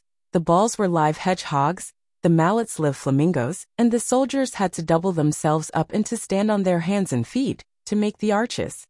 The chief difficulty Alice found at first was in managing her flamingo. She succeeded in getting its body tucked away, comfortably enough, under her arm, with its legs hanging down, but generally, just as she had got its neck nicely straightened out, and was going to give the hedgehog a blow with its head, it would twist itself round and look up in her face, with such a puzzled expression that she could not help bursting out laughing, and when she had got its head down, and was going to begin again, it was very provoking to find that the hedgehog had unrolled itself, and was in the act of crawling away. Besides all this, there was generally a ridge or furrow in the way wherever she wanted to send the hedgehog to, and, as the doubled-up soldiers were always getting up and walking off to other parts of the ground, Alice soon came to the conclusion that it was a very difficult game indeed. The players all played at once without waiting for turns, quarreling all the while, and fighting for the hedgehogs, and in a very short time the queen was in a furious passion and went stamping about, and shouting, "Off with his head," or "Off with her head," about once in a minute. Alice began to feel very uneasy. To be sure, she had not as yet had any dispute with the queen, but she knew that it might happen any minute, and then, thought she, what would become of me? They're dreadfully fond of beheading people here. The great wonder is that there's anyone left alive. She was looking about for some way of escape and wondering whether she could get away without being seen when she noticed the curious appearance in the air. It puzzled her very much at first, but, after watching it a minute or two, she made it out to be a grin. And she said to herself, "It's the Cheshire Cat. Now I shall have somebody to talk to." "How are you getting on?" said the cat, as soon as there was mouth enough for it to speak with. Alice waited till the eyes appeared and then nodded. "It's no use speaking to it," she thought, "till its ears have come, or at least one of them." In another minute the whole head appeared, and then Alice put down her flamingo, and began an account of the game, feeling very glad she had someone to listen to her. The cat seemed to think that there was enough of it now in sight, and no more of it appeared. "I don't think they play at all fairly," Alice began in rather a complaining tone, "and they all quarrel so dreadfully one can't hear oneself speak, and they don't seem to have any rules in particular, at least, if there are, nobody attends to them. And you've no idea how confusing it is, all the things being alive. For instance, there's the arch I've got to go through next, walking about at the other end of the ground, and I should have croqueted the queen's hedgehog just now, only it ran away when it saw mine coming." "How do you like the queen?" said the cat in a low voice. "Not at all," said Alice. "She's so extremely—" Just then she noticed that the queen was close behind her, listening. So she went on, likely to win, that it's hardly worth while finishing the game. The queen smiled and passed on. "Who are you talking to?" said the king, going up to Alice and looking at the cat's head with great curiosity. "It's a friend of mine, a Cheshire Cat," said Alice. "Allow me to introduce it." "I don't like the look of it at all," said the king. "However, it may kiss my hand if it likes." "I'd rather not," the cat remarked. "Don't be impertinent," said the king, "and don't look at me like that." He got behind Alice as he spoke. "A cat may look at a king," said Alice. "I've read that in some book, but I don't remember where." "Well, it must be removed," said the king very decidedly, and he called the queen, who was passing at the moment, "My dear, I wish you would have this cat removed." The queen had only one way of settling all difficulties, great or small.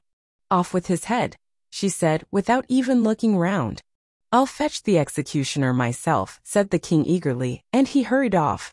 Alice thought she might as well go back and see how the game was going on as she heard the queen's voice in the distance, screaming with passion.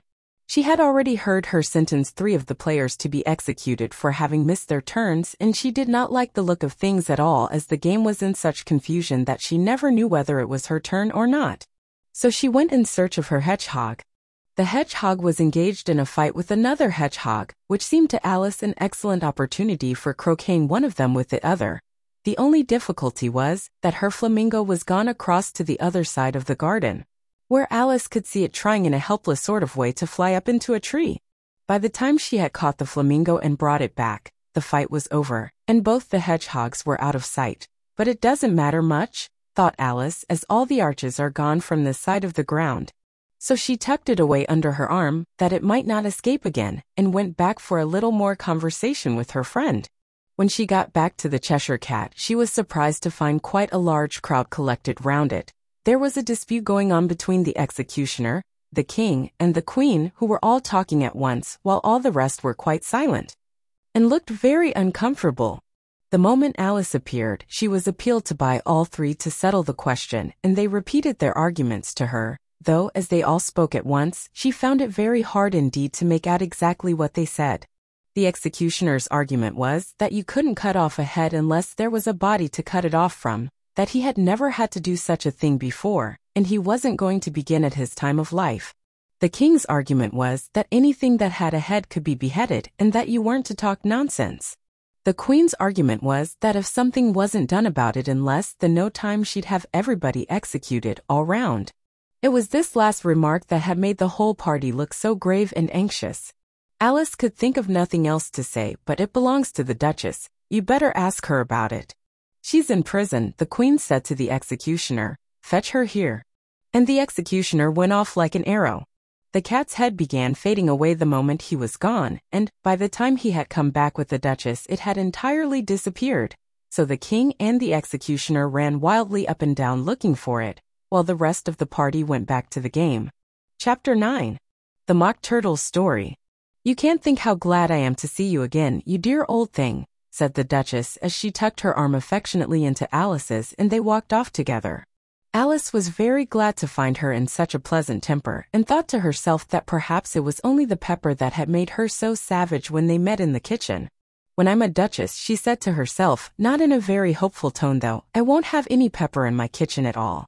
Soup does very well without. Maybe it's always pepper that makes people hot-tempered," she went on, very much pleased at having found out a new kind of rule, "and vinegar that makes them sour, and chamomile that makes them bitter, and barley sugar and such things that make children sweet-tempered.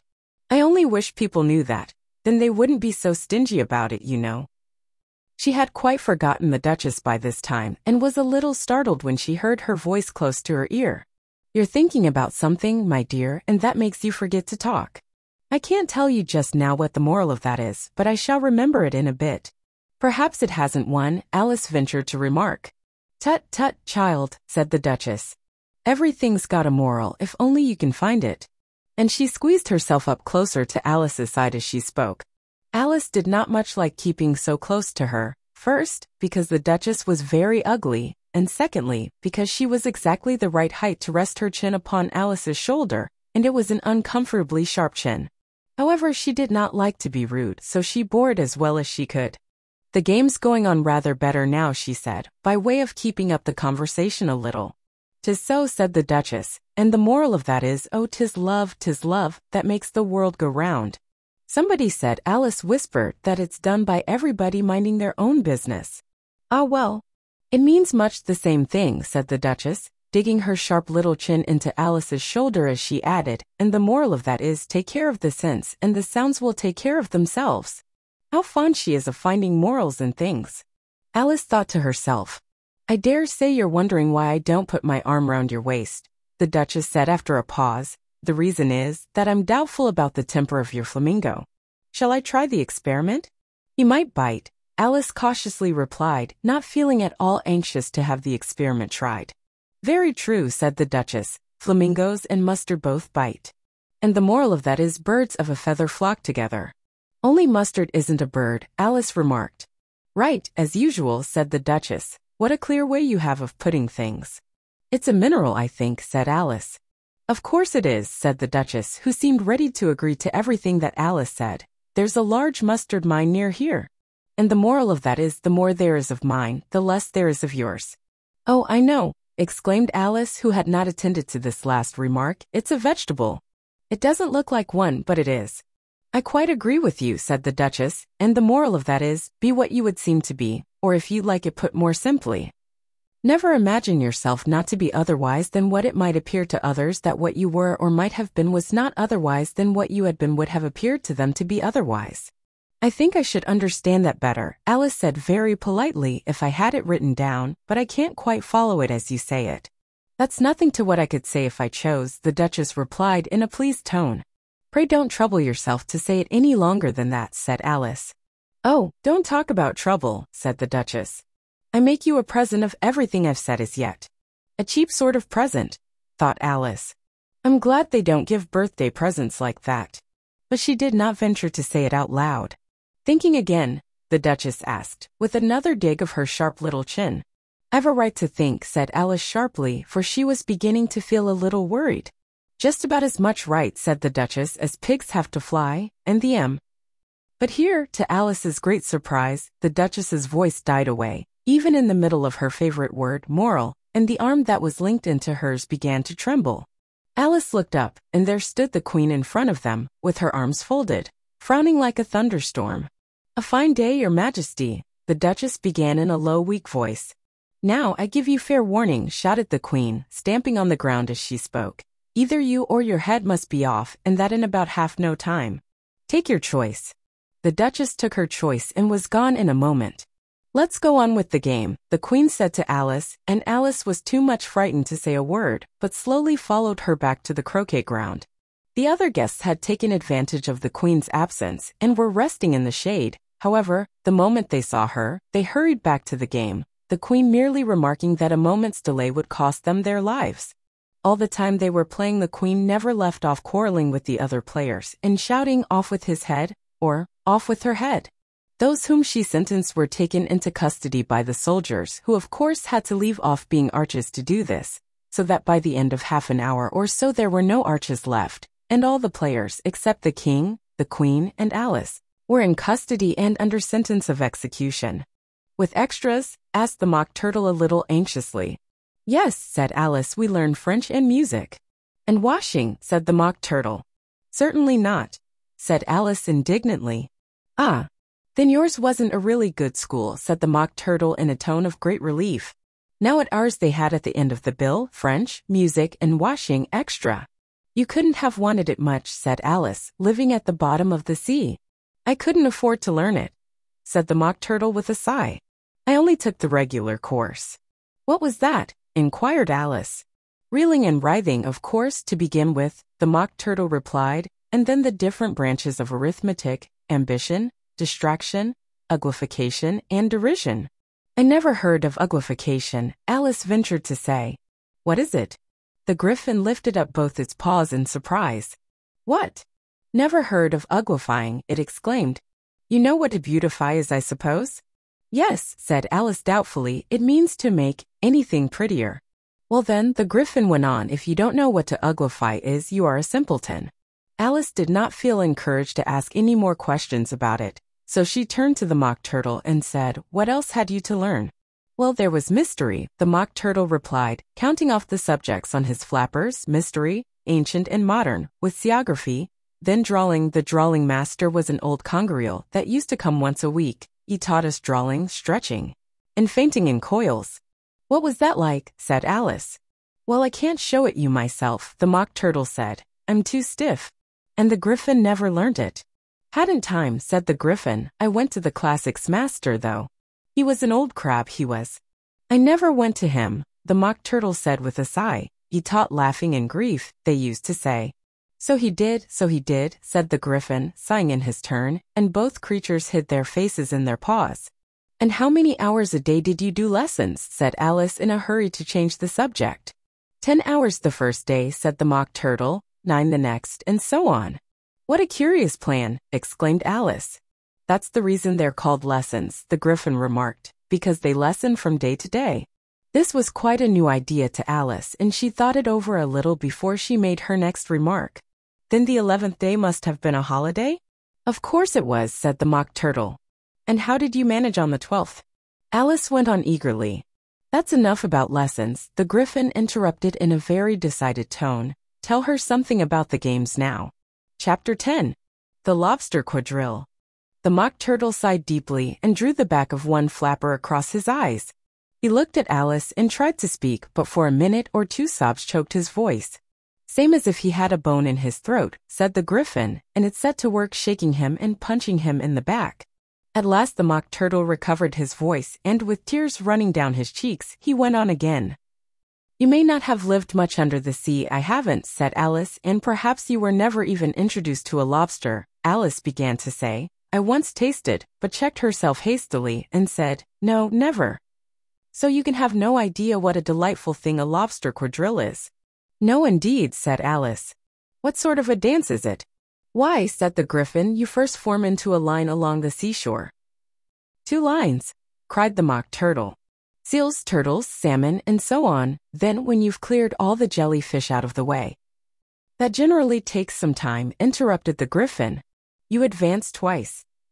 Each with a lobster as a partner, cried the Gryphon. Of course, the Mock Turtle said, advance twice, set to partners. Change lobsters and retire in same order, continued the Gryphon. Then you know, the Mock Turtle went on, you throw the lobsters, shouted the Gryphon with a bound into the air. As far out to sea as you can. Swim after them, screamed the Gryphon. Turn a somersault in the sea, cried the Mock Turtle, capering wildly about. Change lobsters again, yelled the Gryphon at the top of its voice. Back to land again, and that's all the first figure, said the Mock Turtle, suddenly dropping his voice, and the 2 creatures, who had been jumping about like mad things all this time, sat down again very sadly and quietly, and looked at Alice. It must be a very pretty dance, said Alice timidly. Would you like to see a little of it? Said the Mock Turtle. Very much indeed, said Alice. Come, let's try the first figure, said the Mock Turtle to the Gryphon. We can do without lobsters, you know. Which shall sing? Oh, you sing, said the Gryphon. I've forgotten the words. So they began solemnly dancing round and round Alice every now and then, treading on her toes when they passed too close and waving their forepaws to mark the time, while the Mock Turtle sang this, very slowly and sadly. Will you walk a little faster? Said a whiting to a snail. There's a porpoise close behind us, and he's treading on my tail. See how eagerly the lobsters and the turtles all advance. They are waiting on the shingle. Will you come and join the dance? Will you, won't you, will you, won't you, will you join the dance? Will you, won't you, will you, won't you join the dance? You can really have no notion how delightful it will be when they take us up and throw us with the lobsters out to sea. But the snail replied, too far, and gave a look askance. Said he thanked the whiting kindly, but he would not join the dance. Would not, could not join the dance. Would not, could not join the dance. What matters it how far we go? His scaly friend replied. There is another shore, you know, upon the other side. The further off from England the nearer is to France. Then turn not pale, beloved snail, but come and join the dance. Will you, won't you, will you, won't you, will you join the dance? Will you, won't you, will you, won't you join the dance? Thank you, it's a very interesting dance to watch, said Alice, feeling very glad that it was over at last. And I do so like that curious song about the whiting. Oh, as to the whiting, said the Mock Turtle, you've seen them, of course? Yes, said Alice, I've often seen them at Din. She checked herself hastily. I don't know where Din may be, said the Mock Turtle, but if you've seen them so often, of course you know what they're like. I believe so, Alice replied thoughtfully. They have their tails in their mouths and they're all over crumbs. You're wrong about the crumbs, said the Mock Turtle. Crumbs would all wash off in the sea. But they have their tails in their mouths, and the reason is here the Mock Turtle yawned and shut his eyes. Tell her about the reason and all that, he said to the Griffin. The reason is, said the Griffin, that they would go with the lobsters to the dance. So they got thrown out to sea. So they had to fall a long way. So they got their tails fast in their mouths. So they couldn't get them out again. That's all. Thank you, said Alice, it's very interesting. I never knew so much about a whiting before. I can tell you more than that if you like, said the Griffin. Do you know why it's called a whiting? I never thought about it, said Alice. Why? It does the boots and shoes, the Griffin replied very solemnly. Alice was thoroughly puzzled. Does the boots and shoes? She repeated in a wondering tone. Why, what are your shoes done with, said the Griffin.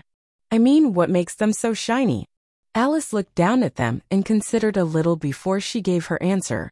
They're done with blacking, I believe. Boots and shoes under the sea, the Griffin went on in a deep voice, are done with a whiting. Now you know. And what are they made of? Alice asked in a tone of great curiosity. Soles and eels, of course, the Griffin replied rather impatiently. Any shrimp could have told you that. If I'd been the whiting, said Alice, whose thoughts were still running on the song, I'd have said to the porpoise, keep back, please, we don't want you with us. They were obliged to have him with them, the Mock Turtle said. No wise fish would go anywhere without a porpoise. Wouldn't it really? Said Alice in a tone of great surprise. Of course not, said the Mock Turtle. Why, if a fish came to me and told me he was going a journey, I should say, with what purpose? Don't you mean purpose? Said Alice. I mean what I say, the Mock Turtle replied in an offended tone. And the Griffin added, come, let's hear some of your adventures. I could tell you my adventures, beginning from this morning, said Alice a little timidly, but it's no use going back to yesterday, because I was a different person then. Explain all that, said the Mock Turtle. No. The adventures first, said the Griffin in an impatient tone. Explanations take such a dreadful time. So Alice began telling them her adventures from the time when she first saw the White Rabbit. She was a little nervous about it just at first. The two creatures got so close to her, one on each side, and opened their eyes and mouths so very wide, but she gained courage as she went on. Her listeners were perfectly quiet till she got to the part about her repeating you are old, Father William, to the caterpillar, and the words all coming different, and then the Mock Turtle drew a long breath and said, that's very curious. It's all about as curious as it can be, said the Griffin. It all came different, the Mock Turtle repeated thoughtfully. I should like to hear her try and repeat something now. Tell her to begin. He looked at the Griffin as if he thought it had some kind of authority over Alice. Stand up and repeat. 'Tis the voice of the sluggard, said the Griffin. How the creatures order one about and make one repeat lessons, thought Alice. I might as well be at school at once. However, she got up and began to repeat it, but her head was so full of the lobster quadrille that she hardly knew what she was saying, and the words came very queer indeed. 'Tis the voice of the lobster, I heard him declare. You have baked me too brown, I must sugar my hair. As a duck with its eyelets, so he with his nose trims his belt and his buttons and turns out his toes. Later editions continued as follows. When the sands are all dry, he is gay as a lark, and will talk in contemptuous tones of the shark. But when the tide rises and sharks are around, his voice has a timid and tremulous sound. That's different from what I used to say when I was a child, said the Griffin. Well, I never heard it before, said the Mock Turtle, but it sounds uncommon nonsense. Alice said nothing. She had sat down with her face in her hands, wondering if anything would ever happen in a natural way again. I should like to have it explained, said the Mock Turtle. She can't explain it, said the Griffin hastily. Go on with the next verse. But about his toes, the Mock Turtle persisted. How could he turn them out with his nose, you know? It's the first position in dancing. Alice said, but was dreadfully puzzled by the whole thing and longed to change the subject. Go on with the next verse, the Gryphon repeated impatiently. It begins, I passed by his garden. Alice did not dare to disobey, though she felt sure it would all come wrong, and she went on in a trembling voice. I passed by his garden and marked, with one eye, how the owl and the panther were sharing a pie. Later editions continued as follows. The panther took pie crust and gravy and meat, while the owl had the dish as its share of the treat.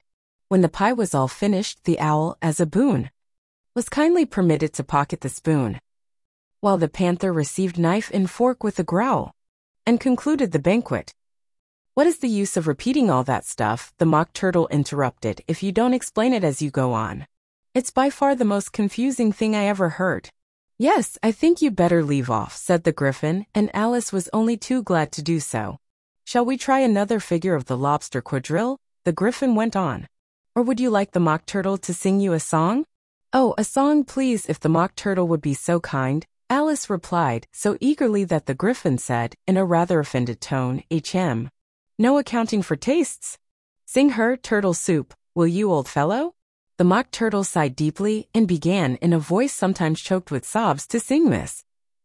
Beautiful soup, so rich and green, waiting in a hot tureen. Who for such dainties would not stoop? Soup of the evening, beautiful soup. Soup of the evening, beautiful soup.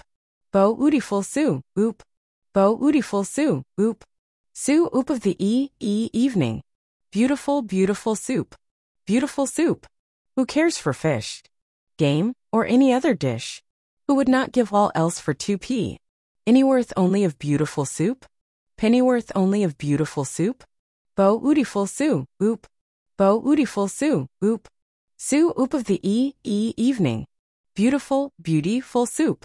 Chorus again, cried the Gryphon, and the Mock Turtle had just begun to repeat it, when a cry of, the trial's beginning, was heard in the distance. Come on, cried the Gryphon, and taking Alice by the hand it hurried off without waiting for the end of the song. What trial is it? Alice panted as she ran, but the Gryphon only answered, come on, and ran the faster, while more and more faintly came, carried on the breeze that followed them, the melancholy words. Soup of the evening. Beautiful, beautiful soup. Chapter 11. Who stole the tarts? The King and Queen of Hearts were seated on their throne when they arrived, with a great crowd assembled about them, all sorts of little birds and beasts, as well as the whole pack of cards. The knave was standing before them, in chains, with a soldier on each side to guard him. And near the king was the White Rabbit, with a trumpet in one hand, and a scroll of parchment in the other. In the very middle of the court was a table, with a large dish of tarts upon it. They looked so good, that it made Alice quite hungry to look at them. I wish they'd get the trial done, she thought, and hand round the refreshments. But there seemed to be no chance of this, so she began looking at everything about her to pass away the time. Alice had never been in a court of justice before, but she had read about them in books, and she was quite pleased to find that she knew the name of nearly everything there. That's the judge, she said to herself, because of his great wig. The judge, by the way, was the king, and as he wore his crown over the wig, look at the frontispiece if you want to see how he did it, he did not look at all comfortable, and it was certainly not becoming.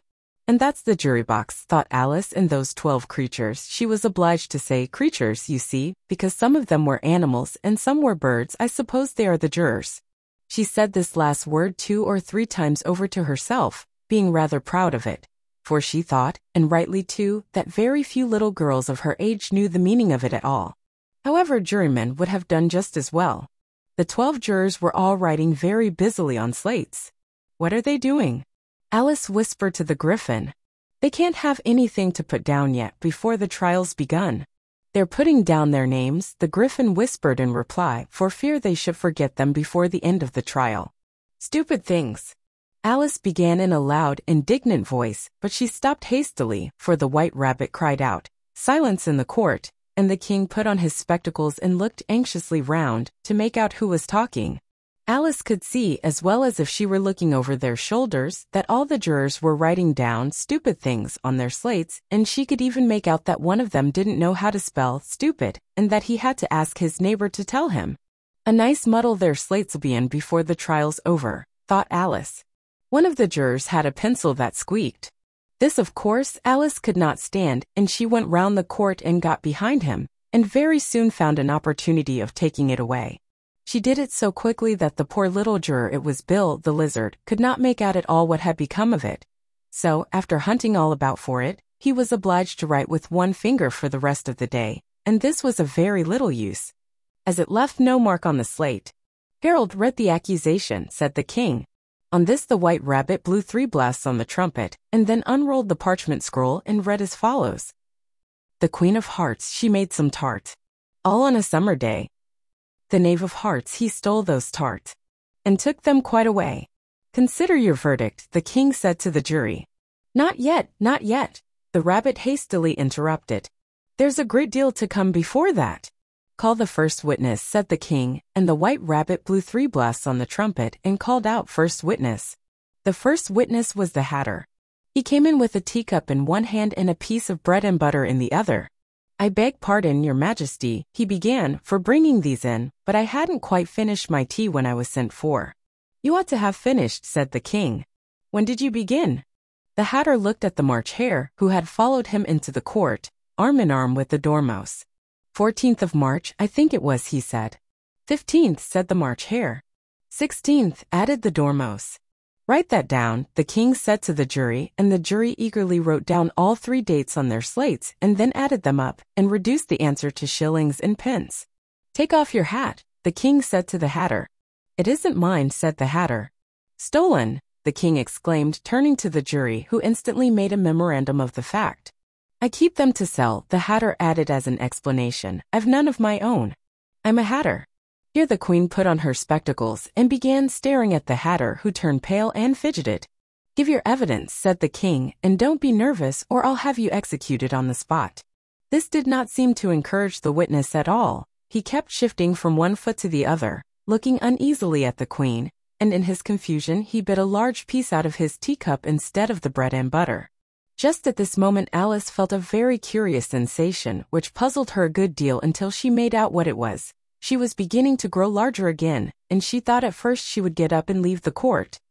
But on second thoughts she decided to remain where she was as long as there was room for her. "I wish you wouldn't squeeze so," said the Dormouse, who was sitting next to her. "I can hardly breathe."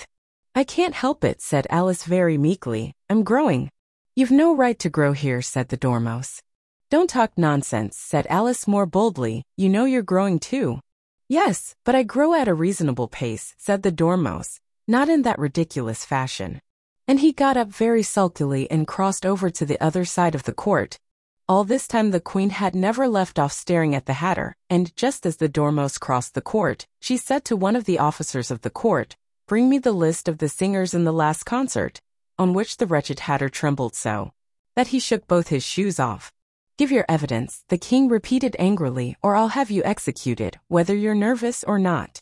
"I'm a poor man, your majesty," the Hatter began in a trembling voice, "and I hadn't begun my tea, not above a week or so, and what with the bread and butter getting so thin, and the twinkling of the tea." "The twinkling of the what?" said the king. "It began with the tea," the Hatter replied. "Of course twinkling begins with a T," said the king sharply. "Do you take me for a dunce? Go on." "I'm a poor man," the Hatter went on, and most things twinkled after that. Only the March Hare said, "I didn't," the March Hare interrupted in a great hurry. "You did," said the Hatter. "I deny it," said the March Hare. "He denies it," said the king. "Leave out that part." "Well, at any rate," the Dormouse said, the Hatter went on, looking anxiously round to see if he would deny it too, but the Dormouse denied nothing, being fast asleep. "After that," continued the Hatter, "I cut some more bread and butter." "But what did the Dormouse say?" one of the jury asked. "That I can't remember," said the Hatter. "You must remember," remarked the king, "or I'll have you executed." The miserable Hatter dropped his teacup and bread and butter and went down on one knee. "I'm a poor man, your majesty," he began. "You're a very poor speaker," said the king. Here one of the guinea pigs cheered and was immediately suppressed by the officers of the court. "As that is rather a hard word, I will just explain to you how it was done." They had a large canvas bag, which tied up at the mouth with strings. Into this they slipped the guinea pig, head first, and then sat upon it. "I'm glad I've seen that done," thought Alice. I've so often read in the newspapers at the end of trials there was some attempts at applause which was immediately suppressed by the officers of the court, and I never understood what it meant till now. If that's all you know about it, you may stand down, continued the king. I can't go no lower, said the hatter. I'm on the floor as it is. Then you may sit down, the king replied. Here the other guinea pig cheered and was suppressed. Come, that finished the guinea pigs, thought Alice. Now we shall get on better. I'd rather finish my tea, said the hatter with an anxious look at the queen who was reading the list of singers. You may go, said the king, and the hatter hurriedly left the court without even waiting to put his shoes on. And just take his head off outside, the queen added to one of the officers, but the hatter was out of sight before the officer could get to the door. Call the next witness, said the king. The next witness was the duchess's cook. She carried the pepper box in her hand, and Alice guessed who it was even before she got into the court, by the way the people near the door began sneezing all at once. Give your evidence, said the king. Shan't, said the cook. The king looked anxiously at the white rabbit, who said in a low voice, Your Majesty must cross-examine this witness. Well, if I must, I must, the king said, with a melancholy air, and after folding his arms and frowning at the cook till his eyes were nearly out of sight, he said in a deep voice, What are tarts made of? Pepper mostly, said the cook. Treacle, said a sleepy voice behind her. Collar that dormouse, the queen shrieked out. Behead that dormouse. Turn that dormouse out of court. Suppress him. Pinch him. Off with his whiskers. For some minutes the whole court was in confusion, getting the dormouse turned out, and by the time they had settled down again, the cook had disappeared. Never mind, said the king with an air of great relief. Call the next witness. And he added in an undertone to the queen, Really, my dear, you must cross-examine the next witness. It quite makes my forehead ache. Alice watched the white rabbit as he fumbled over the list, feeling very curious to see what the next witness would be like, for they haven't got much evidence yet, she said to herself. Imagine her surprise when the white rabbit read out at the top of his shrill little voice the name, Alice. Chapter 12. Alice's Evidence. Here, cried Alice, quite forgetting in the flurry of the moment how large she had grown in the last few minutes, and she jumped up in such a hurry that she tipped over the jury box with the edge of her skirt, upsetting all the jurymen onto the heads of the crowd below, and there they lay sprawling about, reminding her very much of a globe of goldfish she had accidentally upset the week before. Oh, I beg your pardon, she exclaimed in a tone of great dismay, and began picking them up again as quickly as she could, for the accident of the goldfish kept running in her head, and she had a vague sort of idea that they must be collected at once and put back into the jury box, or they would die. The trial cannot proceed, said the king in a very grave voice, until all the jurymen are back in their proper places. All, he repeated with great emphasis, looking hard at Alice as he said so. Alice looked at the jury box and saw that, in her haste, she had put the lizard in head downwards, and the poor little thing was waving its tail about in a melancholy way, being quite unable to move. She soon got it out again, and put it right. Not that it signifies much, she said to herself. I should think it would be quite as much use in the trial one way up as the other. As soon as the jury had a little recovered from the shock of being upset, and their slates and pencils had been found and handed back to them, they set to work very diligently to write out a history of the accident, all except the lizard, who seemed too much overcome to do anything but sit with its mouth open, gazing up into the roof of the court. What do you know about this business? The king said to Alice. Nothing, said Alice. Nothing whatever, persisted the king. Nothing whatever, said Alice. That's very important, the king said, turning to the jury. They were just beginning to write this down on their slates when the white rabbit interrupted. Unimportant, your majesty means, of course, he said in a very respectful tone, but frowning and making faces at him as he spoke. Unimportant, of course I meant, the king hastily said, and went on to himself in an undertone. Important, unimportant, unimportant, important, as if he were trying which word sounded best. Some of the jury wrote it down important, and some unimportant. Alice could see this as she was near enough to look over their slates, but it doesn't matter a bit, she thought to herself. At this moment the king, who had been for some time busily writing in his notebook, cackled out, "Silence," and read out from his book, Rule 42. All persons more than a mile high to leave the court. Everybody looked at Alice. I'm not a mile high, said Alice. You are, said the king. Nearly 2 miles high, added the queen. Well, I shan't go at any rate, said Alice. Besides, that's not a regular rule. You invented it just now. It's the oldest rule in the book, said the king. Then it ought to be number 1, said Alice. The king turned pale and shut his notebook hastily. Consider your verdict, he said to the jury in a low, trembling voice. There's more evidence to come yet. Please your majesty, said the White Rabbit, jumping up in a great hurry. This paper has just been picked up. What's in it? Said the queen. I haven't opened it yet, said the White Rabbit, but it seems to be a letter, written by the prisoner to somebody. It must have been that, said the king, unless it was written to nobody, which isn't usual, you know. Who is it directed to? Said one of the jurymen. It isn't directed at all, said the White Rabbit. In fact, there's nothing written on the outside. He unfolded the paper as he spoke, and added, it isn't a letter, after all, it's a set of verses. Are they in the prisoner's handwriting? Asked another of the jurymen. No, they're not, said the White Rabbit, and that's the queerest thing about it. The jury all looked puzzled. He must have imitated somebody else's hand, said the king. The jury all brightened up again. Please your majesty, said the knave, I didn't write it, and they can't prove I did. There's no name signed at the end. If you didn't sign it, said the king, that only makes the matter worse. You must have meant some mischief, or else you'd have signed your name like an honest man. There was a general clapping of hands at this. It was the first really clever thing the king had said that day. That proves his guilt, said the queen. It proves nothing of the sort, said Alice. Why, you don't even know what they're about. Read them, said the king. The White Rabbit put on his spectacles. Where shall I begin, please your majesty? He asked. Begin at the beginning, the king said gravely, and go until you come to the end. Then stop. These were the verses the White Rabbit read. They told me you had been to her, and mentioned me to him. She gave me a good character, but said I could not swim. He sent them word I had not gone. We know it to be true. If she should push the matter on, what would become of you? I gave her 1, they gave him 2. You gave us 3 or more.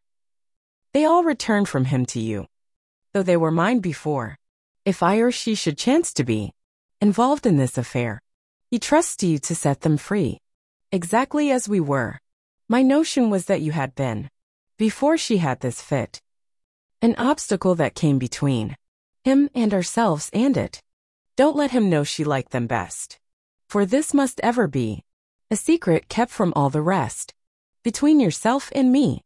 That's the most important piece of evidence we've heard yet, said the king, rubbing his hands. So now let the jury.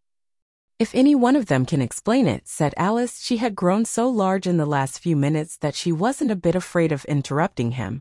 I'll give him 6 pence. I don't believe there's an atom of meaning in it.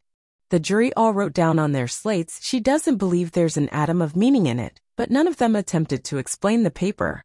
If there's no meaning in it, said the king, that saves a world of trouble, you know, as we needn't try to find any. And yet I don't know, he went on, spreading out the verses on his knee, and looking at them with one eye. I seem to see some meaning in them, after all. Said I could not swim, you can't swim, can you? He added, turning to the knave. The knave shook his head sadly. Do I look like it? He said. Which he certainly did not, being made entirely of cardboard. All right, so far, said the king, and he went on muttering over the verses to himself. We know it to be true, that's the jury. Of course, I gave her 1, they gave him 2, why, that must be what he did with the tarts, you know. But it goes on, they all returned from him to you, said Alice. Why, there they are, said the king triumphantly, pointing to the tarts on the table. Nothing can be clearer than that. Then again, before she had this fit, you never had fits, my dear, I think, he said to the queen. Never, said the queen furiously, throwing an inkstand at the lizard as she spoke. The unfortunate little Bill had left off writing on his slate with 1 finger, as he found it made no mark, but he now hastily began again, using the ink that was trickling down his face as long as it lasted. Then the words don't fit you, said the king, looking round the court with a smile. There was a dead silence. It's a pun, the king added in an offended tone, and everybody laughed. Let the jury consider their verdict, the king said, for about the 20th time that day. No, no, said the queen. Sentence first, verdict afterwards. Stuff and nonsense, said Alice loudly. The idea of having the sentence first. Hold your tongue, said the queen, turning purple. I won't, said Alice. Off with her head, the queen shouted at the top of her voice. Nobody moved. Who cares for you? said Alice. She had grown to her full size by this time. "You're nothing but a pack of cards." At this the whole pack rose up into the air and came flying down upon her. She gave a little scream, half of fright and half of anger, and tried to beat them off, and found herself lying on the bank, with her head in the lap of her sister, who was gently brushing away some dead leaves that had fluttered down from the trees upon her face. "Wake up, Alice dear," said her sister. "Why, what a long sleep you've had." "Oh, I've had such a curious dream," said Alice, and she told her sister, as well as she could remember them, all these strange adventures of hers that you have just been reading about. And when she had finished, her sister kissed her and said, "It was a curious dream, dear, certainly, but now run into your tea, it's getting late." So Alice got up and ran off, thinking while she ran, as well she might, what a wonderful dream it had been. But her sister sat still just as she left her, leaning her head on her hand, watching the setting sun, and thinking of little Alice and all her wonderful adventures, till she too began dreaming after a fashion, and this was her dream. First, she dreamed of little Alice herself, and once again the tiny hands were clasped upon her knee, and the bright eager eyes were looking up into hers. She could hear the very tones of her voice, and see that queer little toss of her head to keep back the wandering hair that would always get into her eyes, and still as she listened, or seemed to listen, the whole place around her became alive with the strange creatures of her little sister's dream. The long grass rustled at her feet as the white rabbit hurried by, the frightened mouse splashed his way through the neighboring pool. She could hear the rattle of the teacups as the March Hare and his friends shared their never-ending meal, and the shrill voice of the Queen ordering off her unfortunate guests to execution. Once more the pig baby was sneezing on the Duchess's knee, while plates and dishes crashed around it. Once more the shriek of the griffin, the squeaking of the lizard slate pencil, and the choking of the suppressed guinea pigs filled the air, mixed up with the distant sobs of the miserable mock turtle. So she sat on with closed eyes and half believed herself in Wonderland, though she knew she had but to open them again, and all would change to dull reality. The grass would be only rustling in the wind, and the pool rippling to the waving of the reeds. The rattling teacups would change to tinkling sheep bells, and the Queen's shrill cries to the voice of the shepherd boy, and the sneeze of the baby, the shriek of the griffin, and all the other queer noises would change, she knew, to the confused clamor of the busy farmyard, while the lowing of the cattle in the distance would take the place of the mock turtle's heavy sobs. Lastly, she pictured to herself how this same little sister of hers would, in the aftertime, be herself a grown woman, and how she would keep, through all her riper years, the simple and loving heart of her childhood, and how she would gather about her other little children and make their eyes bright and eager with many a strange tale, perhaps even with the dream of Wonderland of long ago, and how she would feel with all their simple sorrows and find a pleasure in all their simple joys, remembering her own child life and the happy summer days.